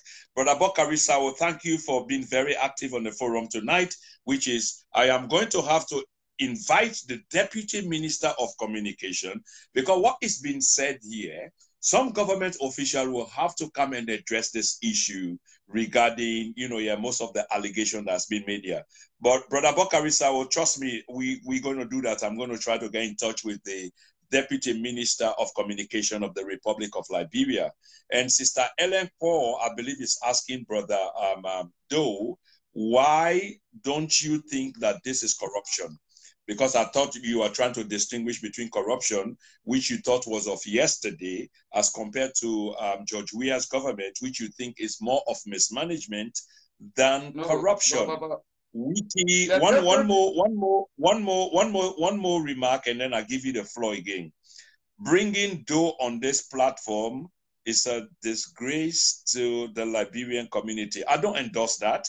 Mr. Doe is fully entitled to his views. We know what his views are. We've given him the platform and he's articulating those. We will disagree to agree. But of course, and that's what he's doing. I don't see how this amounts to a disgrace for having an opinion. So Mr. Doe, Cephas Livingstone, which one of this is, you see, so there's a mixed reaction on the platform, which is usual of platforms of this nature. But going back, you wanted to address certain issues. I don't want you to be personal. Forget about, the negatives. No. Because once you're doing this stuff, that means you've put on your, what we used to call the man from local government those days. I've forgotten his name. His name will come up. He wears his gown, and whatever is thrown at him, he's Kwetambo. Yeah. He wears his gown, and whatever happens, he survives. So you should not be paying attention to all of this, some of this unnecessary criticism. But we've got Henry Thompson. Your guest is not speaking the facts. Is the president the person that signed for the money? I was going to ask you this anyway on this 25 million, because this is critical. you talk about the institution and 25 million. And Mr. Doe, let's bring it back to reality. 25 million is not something you can put into your pocket. It's not something that you can just load into a van. It's an awful lot of money. And that has to go through the system. So two questions to you, Mr. Doe. What was this 25 million all about? And how did it end up in Nuclear Town? Which, if it were being taken to people there, that's an awful lot of money, because that could develop Nuclear Town into a complete city, a modern city. So what's this connection between 25 million and Nuclear Town? You see, Mr. Krumah, first of all, let me address the person that say mismanagement and corruption. The difference between corruption and mismanagement. Corruption is going through the system and manipulating the system and taking little and taking more and using little for the internal purpose. But taking everything that belongs to the state and using it for a different purpose, that's a mismanagement. It's like you want to buy the clothes. You decide to buy the Gucci clothes. But you take the money and spend it for something else. That also called a mismanagement, because that money was intended for different things. The guy taking, we are taking the 25 million. He said he's supposed to do the mop-up exercise to mop out the liberty, the excess liquidity on the market. And who have the excess liquidity? Who control the market? The bank control the market, right? The bank, because people deal with the bank. But if you take the money from the bank and take it and give it to an individual, a private citizen, how do you consider that? That's mismanagement. Because the institution should give you accountability. You can hold the institution responsible if anything goes wrong with the money.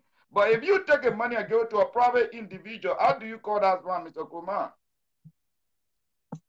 Well, again, it sounds more rhetorical, which is like mismanaging, what was appropriated to you.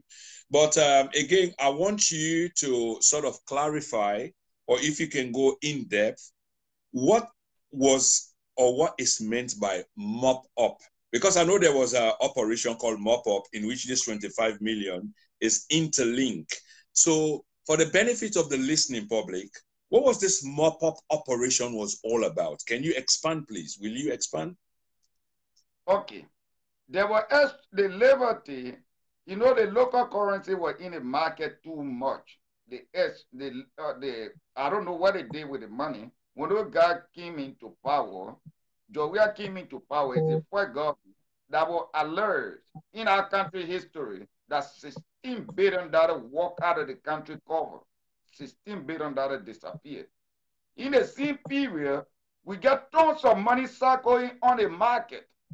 Tons of money. The government don't know who bring the money in the market. And no, the government cannot give account of the money. So what happened? The government decided to take out all this money from the market and bring the money in the bank. The only way to do it is the government to buy the money. So the government used it. This is a governmental scam. The government used its money, the money in the market as a scam to withdraw $25 million from the country cover. Yeah, but this money, Mr. Doe, correct me if I'm wrong here. Before George Weah took over, there was some money which was already at the port of the free port of Monrovia. Is that correct? Is that the money that we're talking about? Yeah, the 16 billion. So, okay, the same, before Mr. Doe, before Mr. Weah took over. How sure are we, or are there documents to prove that at the time that George Weah took over, the 16 million or the 25 million, whatever it was, there are documents to prove that a container full of money, US dollars, was still there, and Mr. Weah's administration took charge of exactly the amount of money that we are talking about. I want to take you to the burden of proof now. Yeah, because the Minister of Information, UD Nangbe, first of all, they tell the money that was led. the information minister came to the public and make it public to understand. They said for all the money they said was 9 billion, something around 9 billion. The information. So there we go. So there we go. If I can pause you right there. So now you are saying 16 million. 16 at billion. Some other point, yeah, at some other point we heard about 25 million. But this all has to do with this money surrounding this mop-up, inverted commas, mop-up exercise. No, that's not a mop-up. Mr. Kroma, let me bring something to your attention. Please do. That's 25 million. The 25 million, it was the government, the money that the government took in the cover.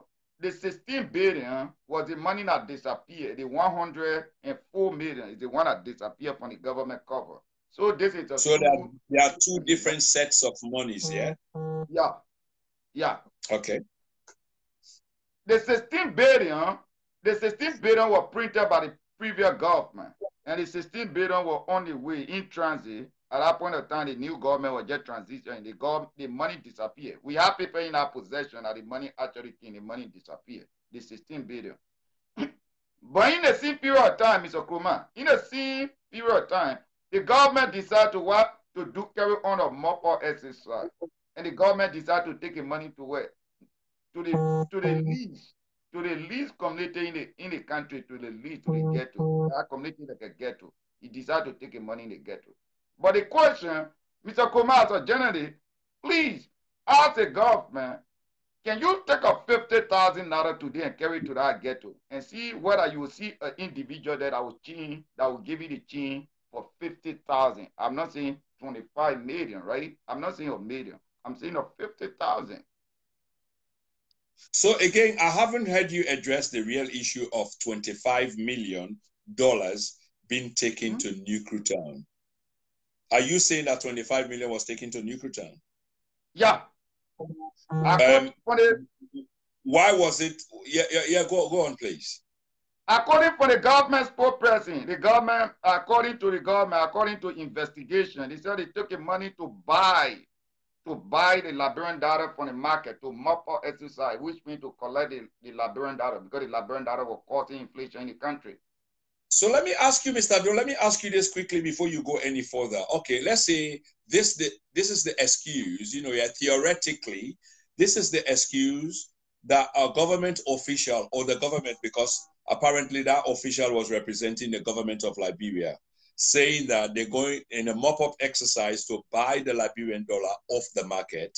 They had 25 million US dollar.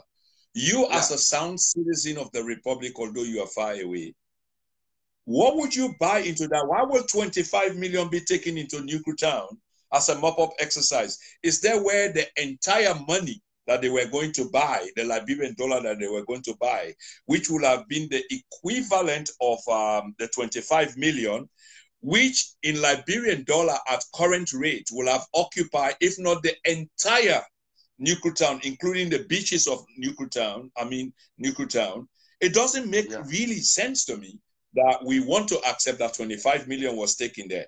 This story, in the end, what I'm trying to say, it's not plausible, Mr. Doe, if you know what I'm trying to say. 25 million taken to Newcrewtown to go buy up Liberian dollar, and it didn't go through the institutions. 25 million, we know what we're talking about.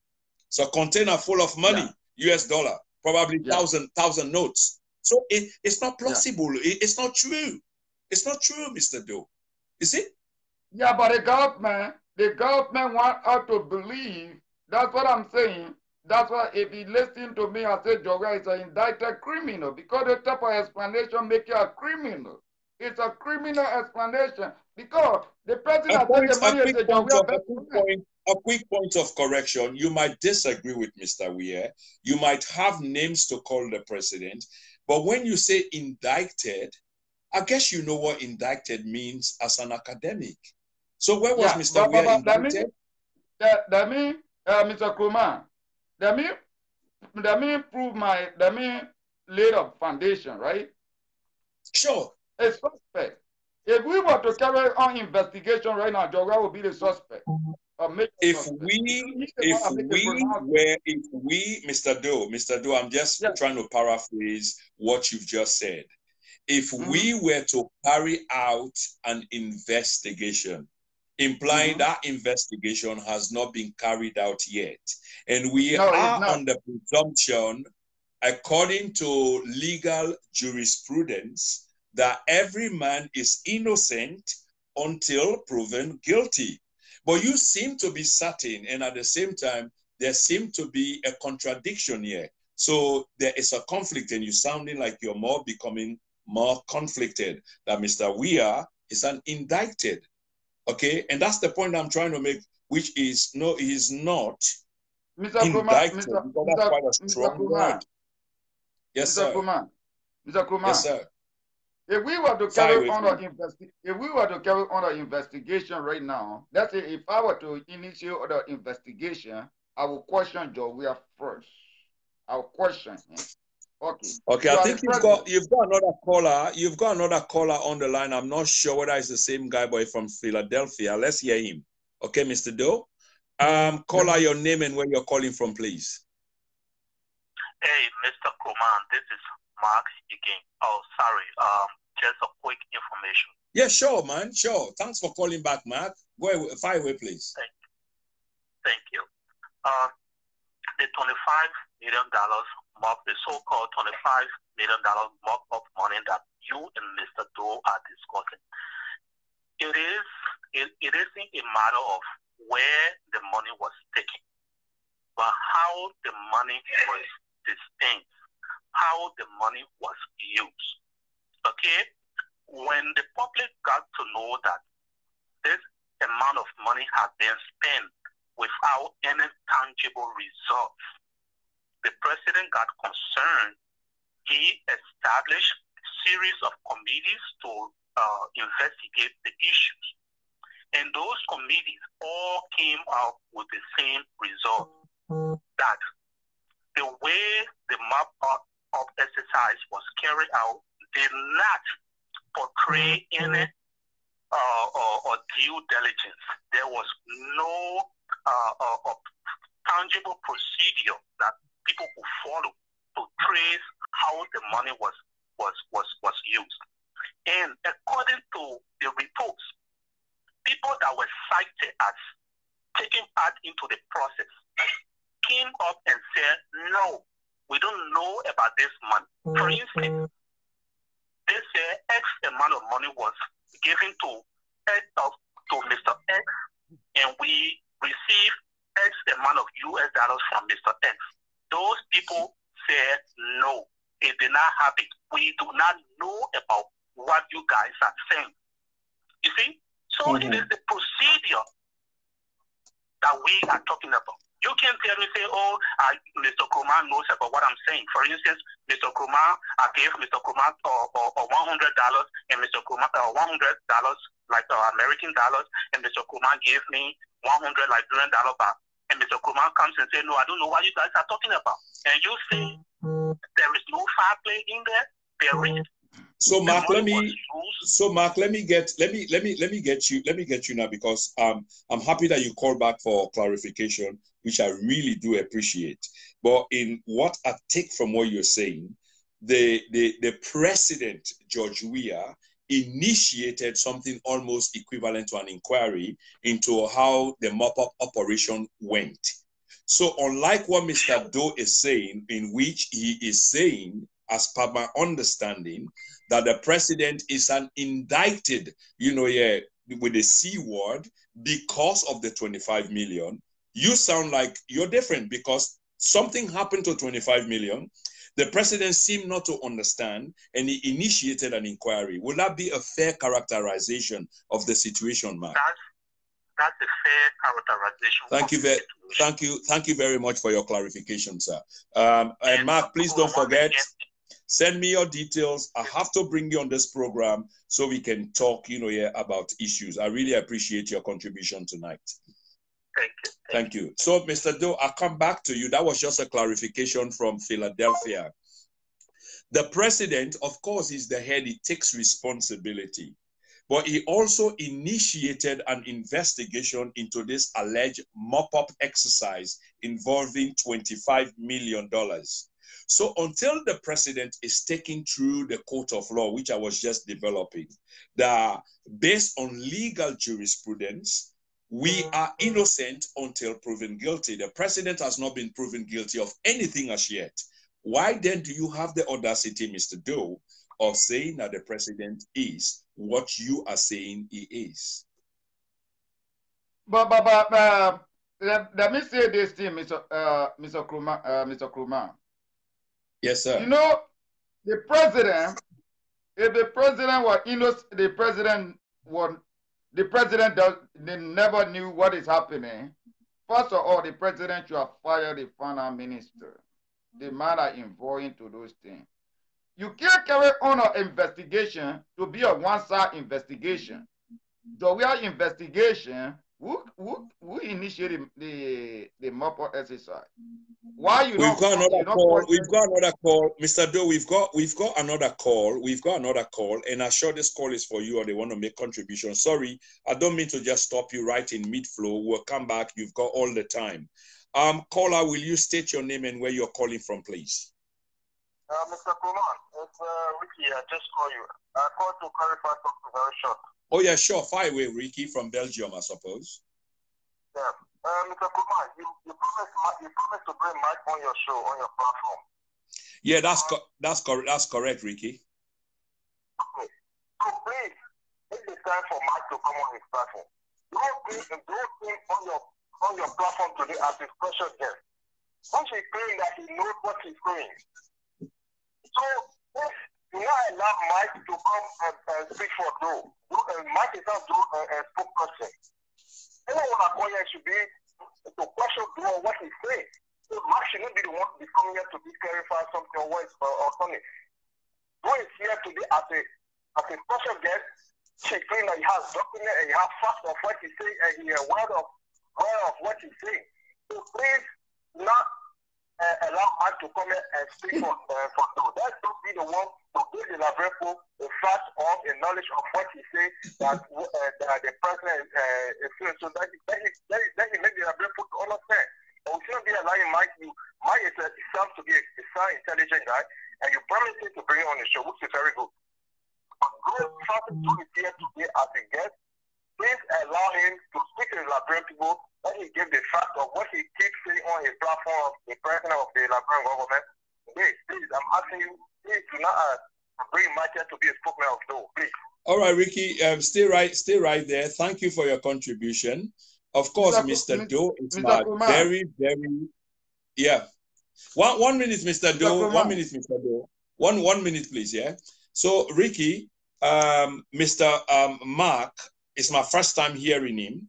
And because he's got strong opinion, that's why I asked him to come on the show as well so he can register his opinion. I am familiar and aware that Mr. Doe is my very, and I repeat, and the emphasis is mine, is my very, very special guest tonight. But you will agree, Ricky, that we all have got dissenting views. You might be in support of what Mr. Doe is saying. You might be against. Mark might be in support. He might be against. Even you in Belgium, I would like to hear you some other day that you come on my program and then we have this discussion around Liberia. And I'm extending similar invitation to you, not to come and speak for Mr. Doe, because Mr. Doe is equally capable of speaking for himself. It's just the difference in opinions. That's why we're trying to entertain, Mr. Ricky.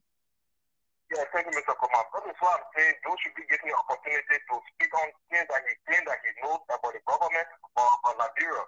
Because Mark is speaking about this, because most of the questions you're asking Doe, he cannot answer them.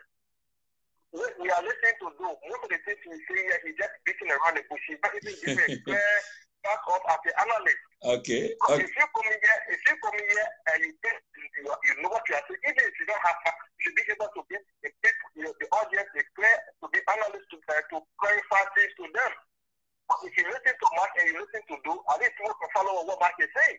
But no one understands what Doe is saying. Doe is jumping from there and there, and you don't even answer one clear question. Well, again, Ricky. That's not the point. The point is where the money came from and where was it invested. How did you know that this man was friends of the president? These are things that you are asking me. So okay, Ricky, let me just say this quickly before I get back to Mr. Doe, okay? I get what you're saying, but I am moderating the program and I have to, exercise and express due respect, for my guest on the show. I'm asking the questions, and in the end, in shows of this kind nature, be it CNN, Fox News, MSNBC, NBC, whichever one you want to name it, it's you in the end that's gonna, make your decision as to how you saw the program. It's based on the court of public opinion. We're just doing well. So I'm challenging Mr. Doe on issues, which I don't have full satisfaction about, and the rest of it. And you are the guest, you are listening. In the end, you will make up your mind as to who did what, who asked what was asked, how it was asked, and then you will conclude. This is the way this kind of programs work, and this is what I'm doing. So Mr. Doe is saying what he thinks he knows, and I'm just challenging him on issues, especially ones that I feel strongly about, especially the 25 million US dollars. You heard me clearly. $25 million being taken to Newtown, to me, is a no-brainer. Because if you flood Newtown with $25 million, which means that Newtown is going to be more powerful than Broad Street, the whole of Monrovia. Yeah, exactly. So I just want you to please be patient with me. I know exactly what I'm talking about. It's a country that I understand inside out about. I might not be up to date with it as we speak today, but the historical aspect going to maybe 20 years, 15 years ago, I do, and I'm currently researching on it a lot. But thank you very much, Ricky, for your point. He's listening to you. He can hear you live and direct. And if he's got interest in answering the question, Mr. Doe? Yeah. Mr. Kruman. Yes, Mr. sir. Kruman. Yeah, tell please. that guy I have so many pamphlets for that government. This is my country. I don't want to make my country look really bad, and I have to extend some respect for the president. But if this guy want me to explain and explore the president, I can explore the government. How the government take a donor funding that go to the donor account, it's stole from the donor. It's the government we're talking about. There's an evidence. There's a paper evidence that all the ambassadors in the country petition the government to return their money back. So me, I don't want Mr. Kroman. When I talk about mismanagement, I have a video recording in my possession that the government, all the ambassadors in the country, the donors are holding funds because the government stealing from the donor account. The government in the country, I don't want to go back. I have a video recording in my possession, and you can even go on the general news, on the BBC and all the news. Go read it. The government stole from the donor account. The donors are asking. The donors are holding funds back because the government mismanagement. Now beside the 25 million. So you talking about, I don't know what I'm talking about. How about the ambassador fund? The ambassador funding, the ambassador that cutting petition, the ambassador in the country, they cutting petition that the government storing funds for the foreign account. For the ambassador account, the government should return its money. We have a video. You can go do the research. Are you talking about the foreign ambassadors? The foreign ambassador in the country. Yeah, but Mr. Doe, what we need to establish here, first of all, is the government is the government. And foreign ambassadors accredited to these republics, they've got rules of engagement within where they operate. They cannot interfere in domestic affairs. They can't go on making statements of those nature. They can talk to their government and releases can be made. George Weah has got executive powers. He can expel an ambassador or ask such ambassador to be recalled if they are interfering in the internal affairs of the country. We just need to establish that, but we are fastly running out of time. I just want to address something quickly and then I give you the floor. Ask one or two questions and we round up this program. But trust me, we're going to come again, Mr. Doe. I can promise you this. We're going to come again and we're going to talk about the issues even more stronger than we've done today. Because today provides me with a bird's eye view as to what the community is looking for, what they want to hear, how they want to hear what they want to hear. And you as a social commentator as well.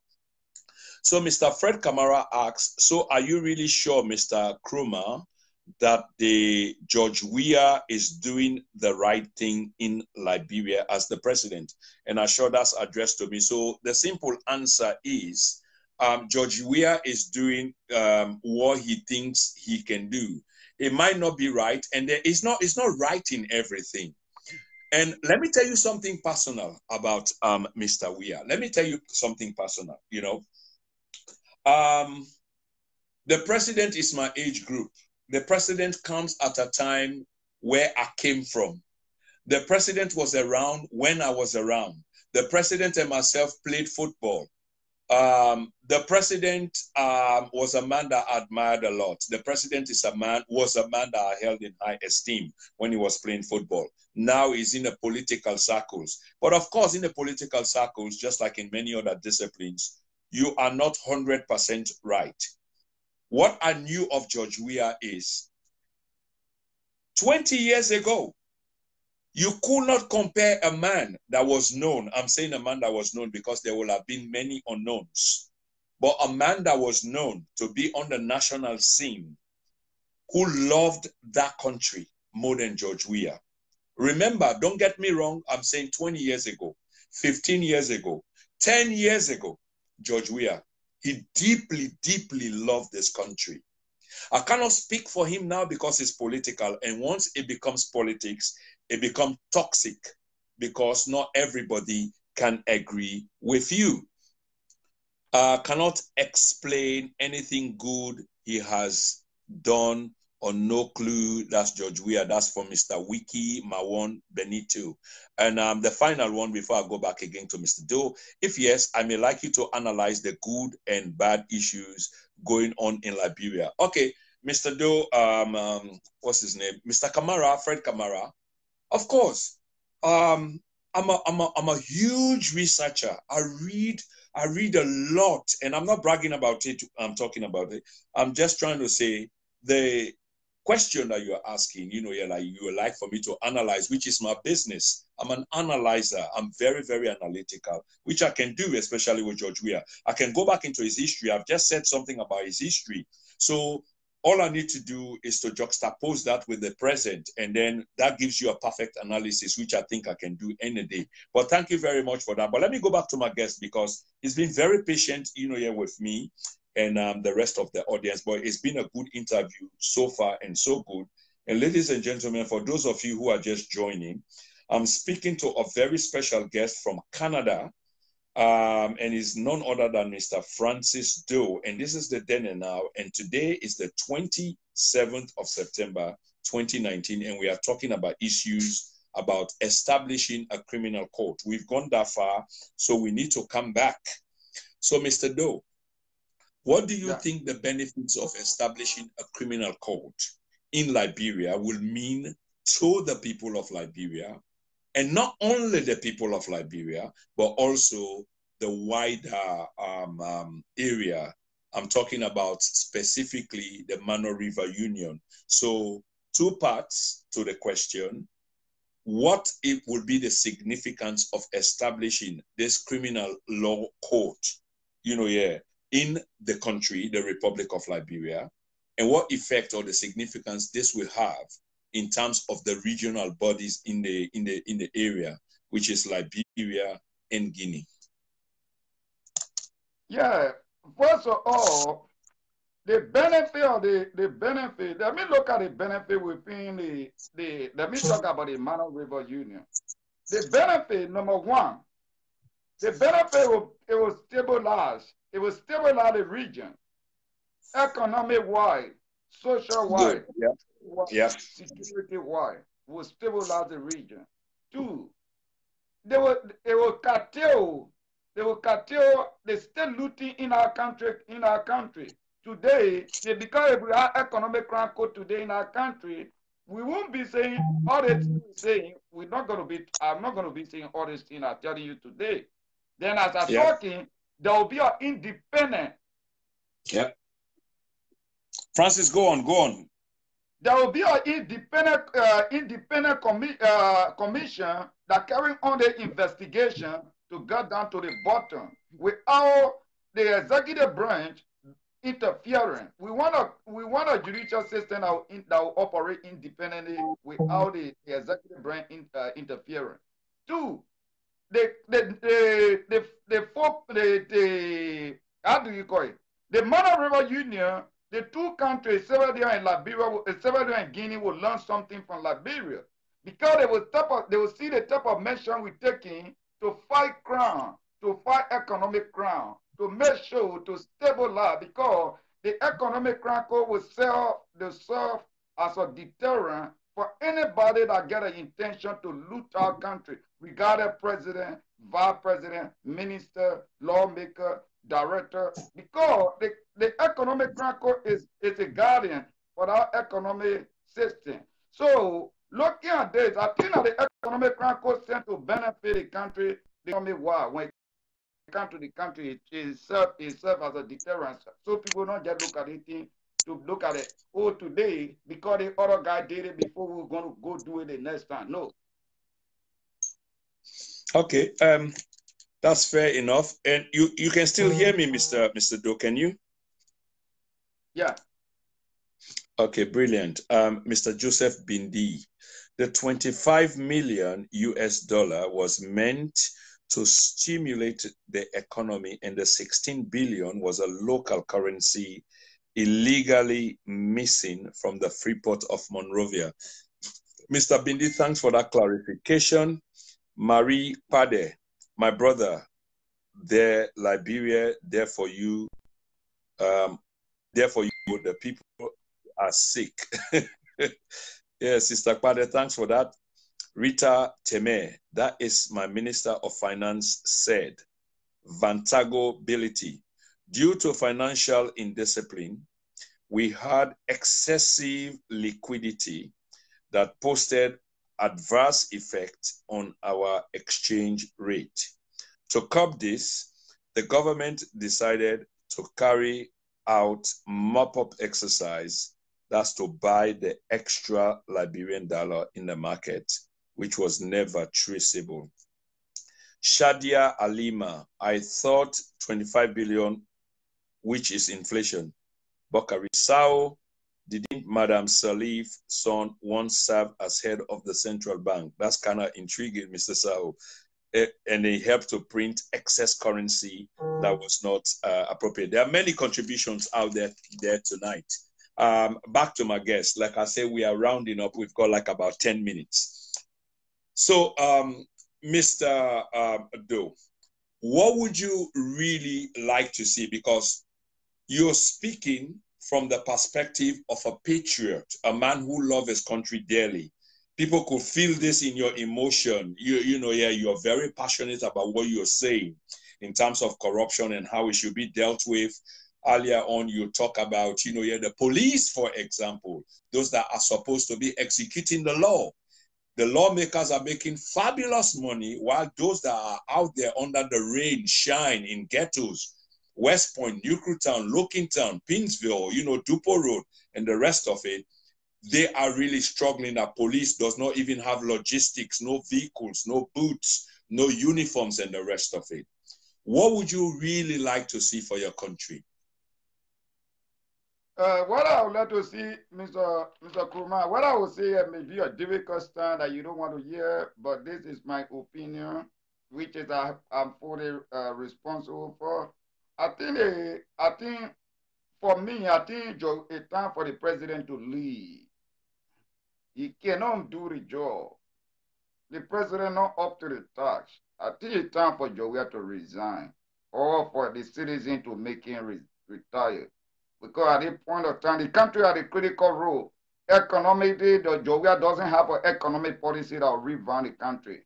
The country losing integrity. As the country loses integrity, our people are dying every day. As I'm sitting here. So what I expect for Weah to do to resign? We don't want Weah. Weah not up to the time. He incapacitated to do the job. So I think he should leave. He don't have a technical know to move a country forward, and our country losing integrity every day. The people are dying. As we're speaking today, no medication in the hospital. Almost some of those civil servants are go 3-4 months, they never get paid. Some of them are go 10 months, they never get paid. And the government, there's no way that Georgia government can actually pay by those people. I think we should just call that a loss in the 25 million, the 16 billion. Georgia should leave.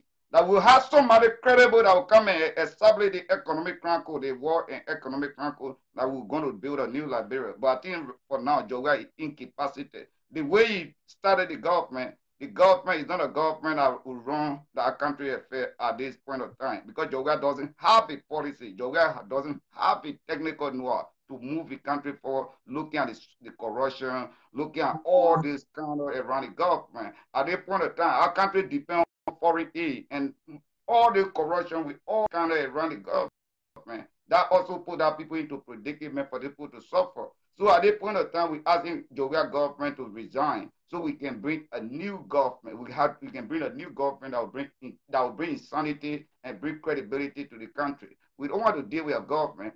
I take 25 million to Nickel Town, 16 billion missing. The donors are asking for their money. The government, there was a certain incident again. There were housing, basically, people from the housing authority, the National Housing Authority, there was certain money scandal that the president aid, the aid from the president office was involved. The guy actually called the president aid, the man that next to the president. He said he was sharing his money. The even said called, they were recording all. So at the point of time, I think before it gets too late, before our people go back to conflict, I think Georgia will resign. That's what I think that would be the best forward for our country. Because the system is not the problem. The president ahead of the system is the problem. Yeah, but Mr. Doe, looking at the system, you say the system is not a problem. I'm not sure how many people will agree with that. That is the head which is the problem. Are you really convinced that if Mr. Weah was to step down today, that the situation in Liberia will improve, that it will change for the better? Yeah. Even though the system remains the same, because what has consistently happened is in government, the structure remains the same. And this is what we need to understand. The structure remains the same. Governments come and go, but the structure is there. And especially the heads. The heads leave, a different head come, but the system remains the same. You've got the same government officials in terms of civil servants and the rest of it. And yet still, the government does not make any gains. Are you convinced, again, I'm going to ask you this, my brother, that should George Weah, the president of the republic, I think he's presently in the Marriott Hotel in New York, attending the UNGA. If he were to resign today, you think the situation in the country will change for the better? Yeah, I think so, yeah. Okay. Let me just give you my last one or two questions. But before I do so, I just want to go to Mr. Fred Kamara. Mr. Fred, I mean, of course, normally we don't pay attention to this because I think Mr. Bokari Sawa, another guest, has addressed this. You spent all this time here and then you end up with that. You need to think about that. I'll leave you with that. Okay. Mr. Doe, establishing the criminal court, how optimistic are you that this will happen? Or in other words, do you think this will ever happen? Because the players, let me help with that. The players are the same. And these are the people that are meant, to make this happen. But if the players are the same, they are the corrupt officials. Do you ever think that they will endorse something like a criminal court, which effectually will have them indicted? First of all, the new government, that's why we're asking Georgia to leave. There's a reason, not because only the 25 million. The new government cycle in old government. People that work in the government for a long time, serving the government is an opportunity. We'll retire most of those guys and put them on, subject them to an investigation. If you have clean record, of course, you can get a job with the government. If you have a clean record, you can. Yeah, but The Mr. next Doe, president Mr. that will Doe, come before you go. to interject. I hate to interject when you in full flow, but I like to be realistic. So yes, you've got a point there that we will have to put these people on trial, like if you've got a clean record. But in the meantime, understanding our societies, our structures, when you are putting those people under trial, who then eventually acts in their place? If you understand what I mean, understanding our structure, because it seems like everybody is in the same kind of thing. So who do you put in place? No, Mr. Kroman, that's why you have the Weah government to go. So an independent person, a neutral person can establish a code. Because when the neutral person has established a code, you will bring a new thing. Then the thing will go after those people. But no, we're not asking for the present government. Because the present government. Name me one neutral person. It's like the biblical quotation. He who will first cast the stone, who feel like you clean. If you feel like you clean, and I'm sure you know the Bible quotation, let them cast the first stone. So show me that person that will cast the first stone in our society. If I were to put my hand on chopping board to say, because I'm a patriot, I stand for patriot, right? You see, there's a guy they call Abraham Darrell DeLong. Yeah, Abraham Darrell DeLong for our country.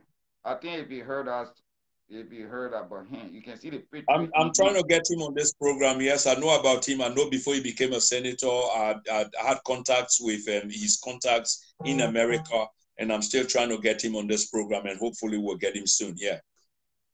Okay. I will provide Abraham Darrell DeLong. Abraham Darrell DeLong.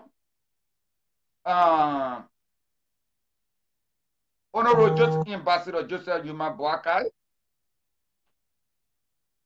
Really? Arizona be coming. Okay. Yeah. Arizona be coming.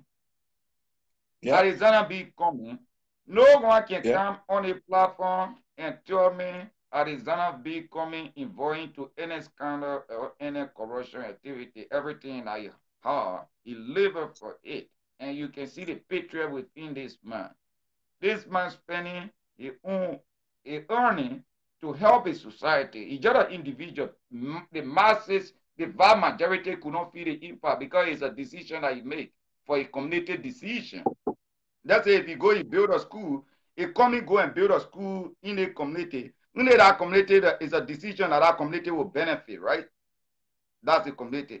Until we give in the manual to see how a judgment will execute the overall performance. Second, the third person will be there's a guy that can speak, Henry Costa. I think if you heard about Henry Costa. Yeah. He's a patriot. I'm not telling you Henry Costa could be a president. So let me stop you right there. Let me stop you right there and ask you, when you say somebody is a patriot, you've named a few of them: Alexander B. Cummings, Joseph Boakai, Mr. Dillon, and Henry Costa in the end. When you say people of this nature are, are patriots, what exactly do you mean? Who is a patriot? Okay, a patriot is a guy that something that belongs to the country. What belongs to you? A patriot is somebody that truthful to the nation, truthful to himself, and he stand out truthfulness to outside.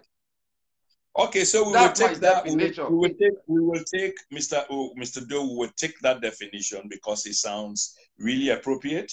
But will you say Mr. Joseph Boakai is a patriot? Yeah. He's a patriot. Okay, according to you, he's a patriot.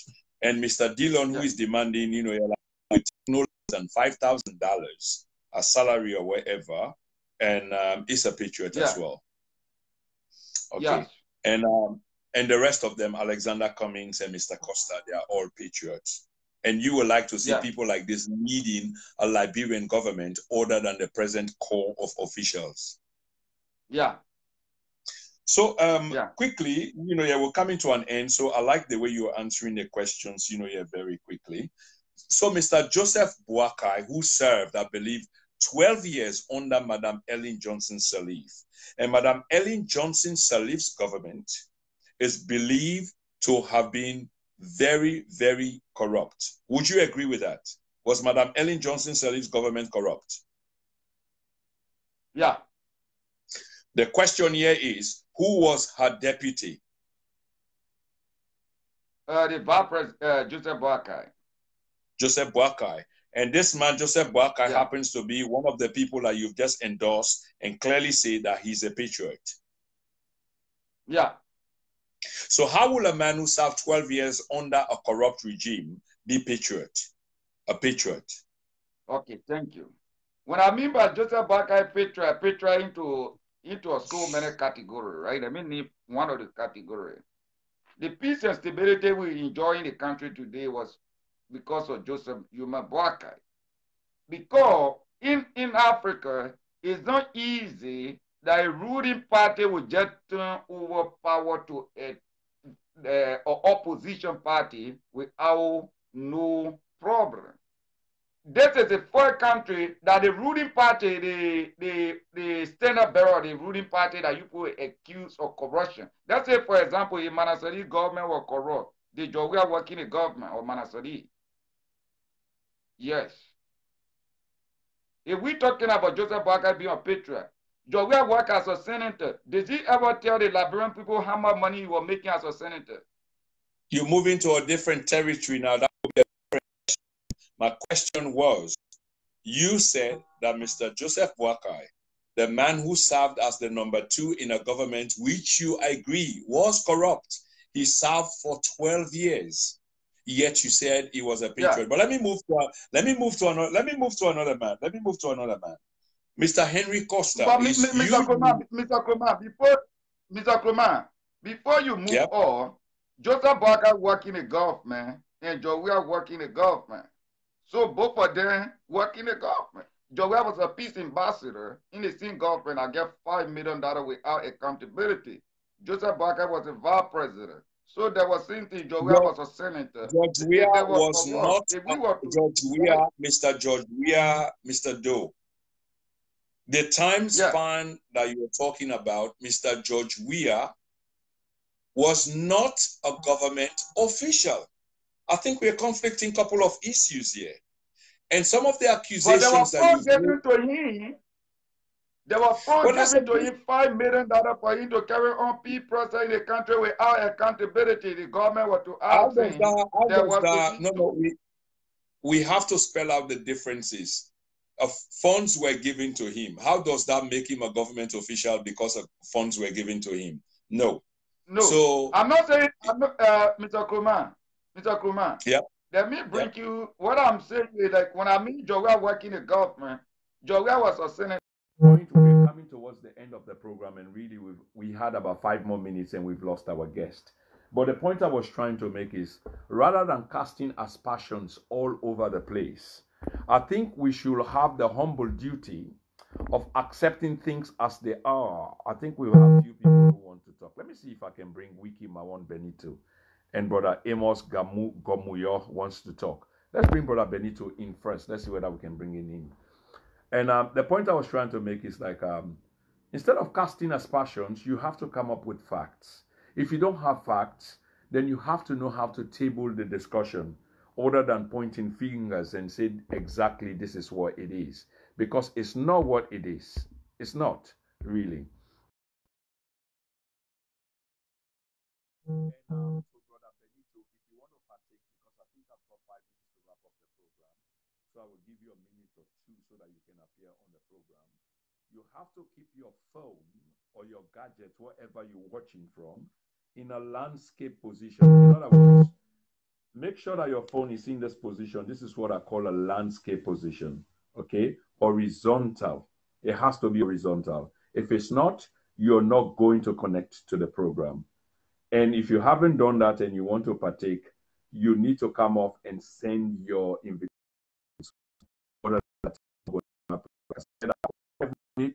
And this is it.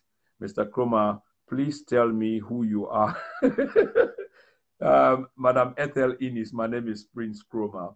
I'm a social media commentator. I'm a philanthropist. I'm an activist.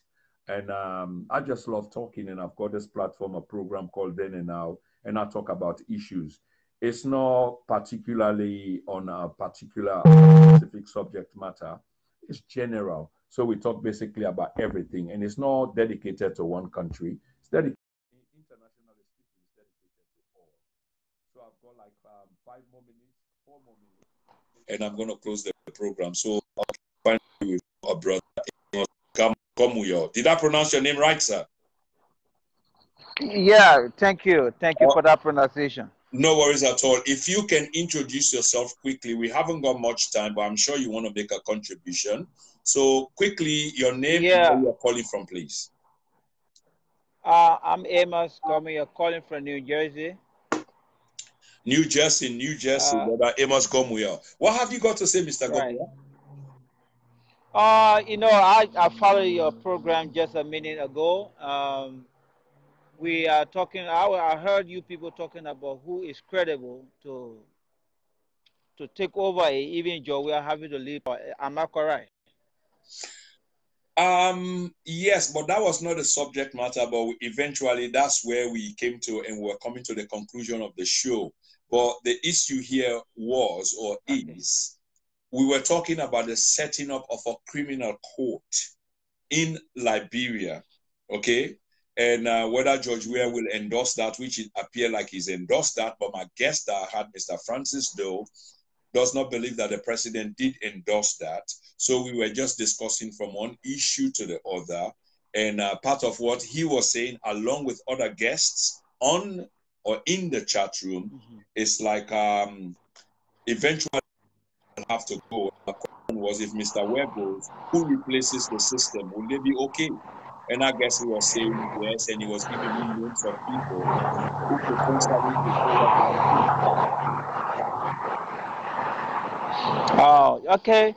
I agree with Mr. Doe concerning about the World Crown Code be signed by Joe Weah. Well, we said doubting it because we're hearing he signed it, but we said doubting it. It was just a letter sent to the senator, to the legislature, for them to view it and sign it. He asking them, but he has not signed it, not come out to sign it. That's what we heard.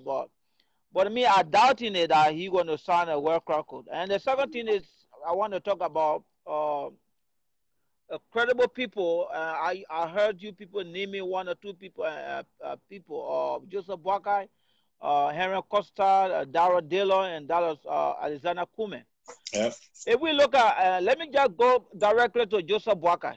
And you asked a question to Mr. Doe concerning the left ruling party of Ellis Sully Johnson. And we all know that Ellis Sully Johnson government failed massively because they were corrupt.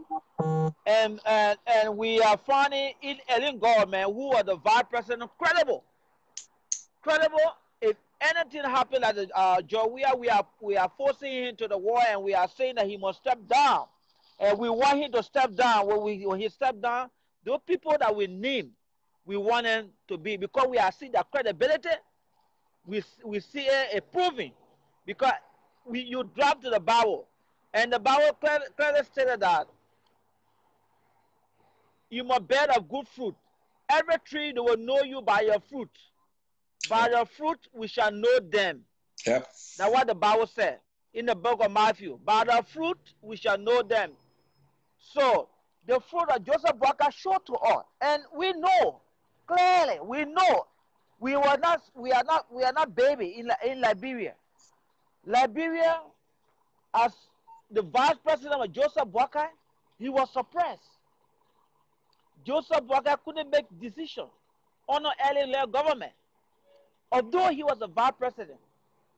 But now one day, he was given a chance to make a decision, and he was always suppressed. That's the same thing that's going on with Joel Howard Taylor.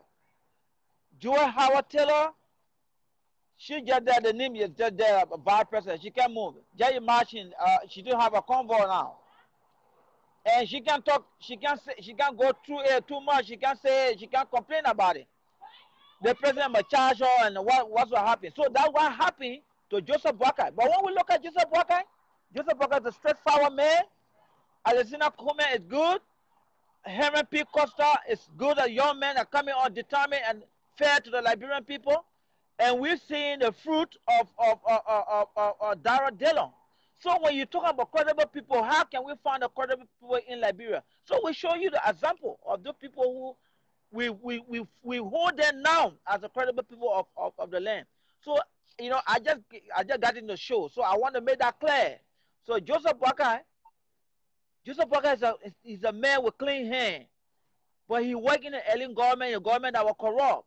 That's the question he gave the Doe, and he was not having a chance to make his view, make a point, even to inject the idea within the government. The president was not giving his boss was not giving him the chance.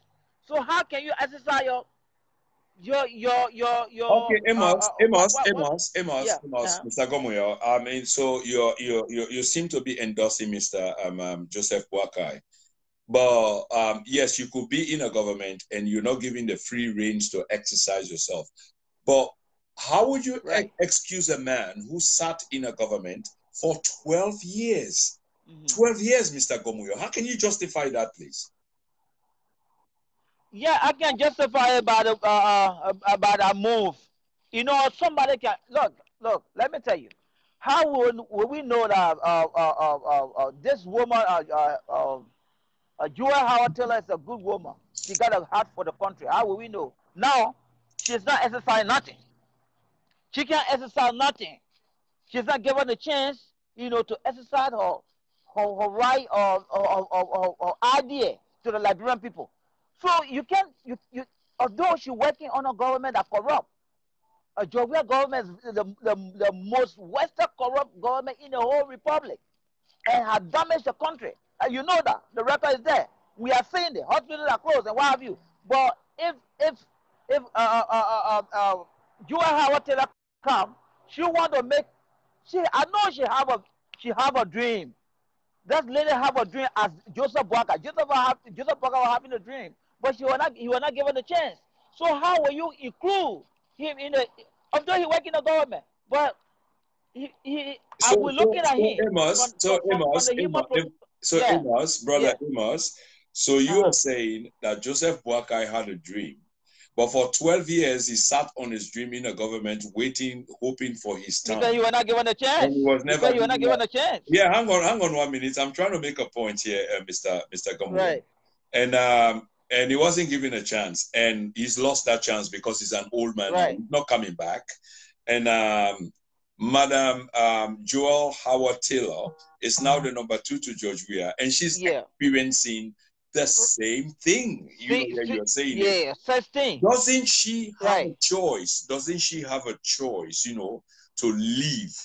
Is she tied to the government of George Weah? Can't she leave if things are not going like you're saying? Before she become another Joseph? Not yet. No, she will be charged. She will be charged. Once she leave, when she says she's leaving the government, she can be charged because there are so many things at the government, the boss who is Joe, we are saying that the woman undermining, trying to undermine him, the woman undermining the government. There's a woman coming, you know, to try to put. He tried to indict her some kind of way. He tried to indict the woman. So at that stage, the woman had to. You gotta walk in wisdom when you're working with wicked leaders. So she had to walk in wisdom. If you just go there and say you resign, the reason why you resign, whatsoever he's saying, you know, the man mind is already been settled. He trying to find. He already found a point that to include, to indict the woman, even to charge her for treason and so. So the woman, he says she's having to leave. Definitely, what he's saying, everybody will conclude and say, "Well, George, we are right." So the woman walking in wisdom, she didn't have to resign. She didn't have to resign, but we all know the game are playing. We know the game are playing. Mr. Gomuyo, 2 quick questions for you. Obviously, Joelle has a right, you know, she's the number 2 woman, and she's a very powerful woman. She can leave if she wants to. She's not tied to it. she is of our own. You better be careful in this kind of of government course we you run gotta be in careful. Africa. That does not mean that you're not You tied better to be it, careful because when she having to leave, whatsoever they are saying with her name, whatsoever they want to include her to, then it will come reality. They will say, yeah, we were saying that. You see how the woman resigned. We were saying that it's true. Then at that point, when she resigned, there's no movement. Even she having to go in the market, they will arrest her. Okay. They will arrest her. Okay, Mr. Gomuyo. Do you understand the president's pro-poor policy? I was going to ask Mr. Doe this to close the program. Unfortunately, we lost him. Do you understand the president's pro-poor policy? Do you understand it? Really, this so-called pro-poor, according to him, I don't understand nothing about his pro-poor. I don't understand nothing about it because you say one thing here, tomorrow you say another thing. What you say, we don't see it happening. You say proper, I don't understand. I don't understand his proper government. I don't know. I don't understand it. Okay. So if you don't understand, you're like a major policy of the president, and then you come on live air and you try to disparage the president of the republic, even though he might have faults of his own because he's human, then how much do you think you are right in terms of what you're saying about the president if you don't understand one major policy, which is of this president, the current president of Liberia? No, but the policy, when you talk about it, you telling me, you asking me what I know about the president of the pro government. Is that a question, right? Yeah, that was a question. You've answered it, but you said you don't really know, and that's a major policy of the George Weah government. When the government coming into power, they have their plan, what they're going to do, how they're going to work. So they name it. They gave it a name of what they're going to do. So they say this is the proper government. The proper government, they have their step, how they're going to do things, how they want to move the country, and what have you. But if you go into the presidency, how the president should behave and what have you, the mandate of the president, what the president have to do, what the president is supposed to do, the mandate of the president, we all know about it. We all know the position. When you are a president, we know your position. We know what you're supposed to do. But you have your plan. You have your own mechanism in your mind. One final question. Yeah, Mr. Gomuyo, one final question, please. Right. How hopeful are you for your country, Liberia? Are you optimistic that Liberia will overcome? Do you see the presidency of George Weah turning things around? Overall, what's your take? What's your opinion? Do you think Liberia is going to overcome? That's our prayer. I believe that one day the Liberia will resurrect. And when Liberia will resurrect, I don't believe that under the administration, Liberia will resurrect because the way thing is unfolding. Okay. I do believe that Liberia will resurrect. I do believe that Liberia will resurrect. On that note, but that's not under the administration. I don't believe that under the administration thing will be right because if you were going to give us the clear picture that under his administration, Liberia will take another trend and Liberia will turn around or Liberia will be better. We're gonna know from the beginning, from this beginning. We're gonna know how you will relate to things. But at that point, because a lot of chance have been given him. A lot of things he talks. Okay, Mr. Gomo, we've run out of time. Yeah. Unfortunately, we have to leave you here as we are. And I want to say thank you very, very much. It's on a high note. The brother is optimistic, although he doesn't believe that it's going to happen under President. Thank you very much. Thank you very much, Mr. Gomo, for coming on the show. Thank you. Yeah, you're welcome. I want to say thank you to Sister Ethel Innis, Sister Emilia Kumba Kenya Lawson, and Mr. Tui White, and Mr. Arthur Sisi, Mr. Jimmy Okello, Memunatu Mara, and Shadia Ali, being very, very active on the forum, which I appreciate very much because I took a couple of leads from what you were saying, and that helped me, to go along. On this note, I just want to say goodbye. It's been a good run through. And unfortunately, we never had Mr. Doe to end his program, which I was going to end on the pro-poor George Weah program. But on this note, we have to go because we spent over 2.5 hours. So thank you very much, ladies and gentlemen, for tuning in. We're back on Sunday. We've got Brima Togo of ADP and Kamarimba. Please don't forget to tune in. Yeah?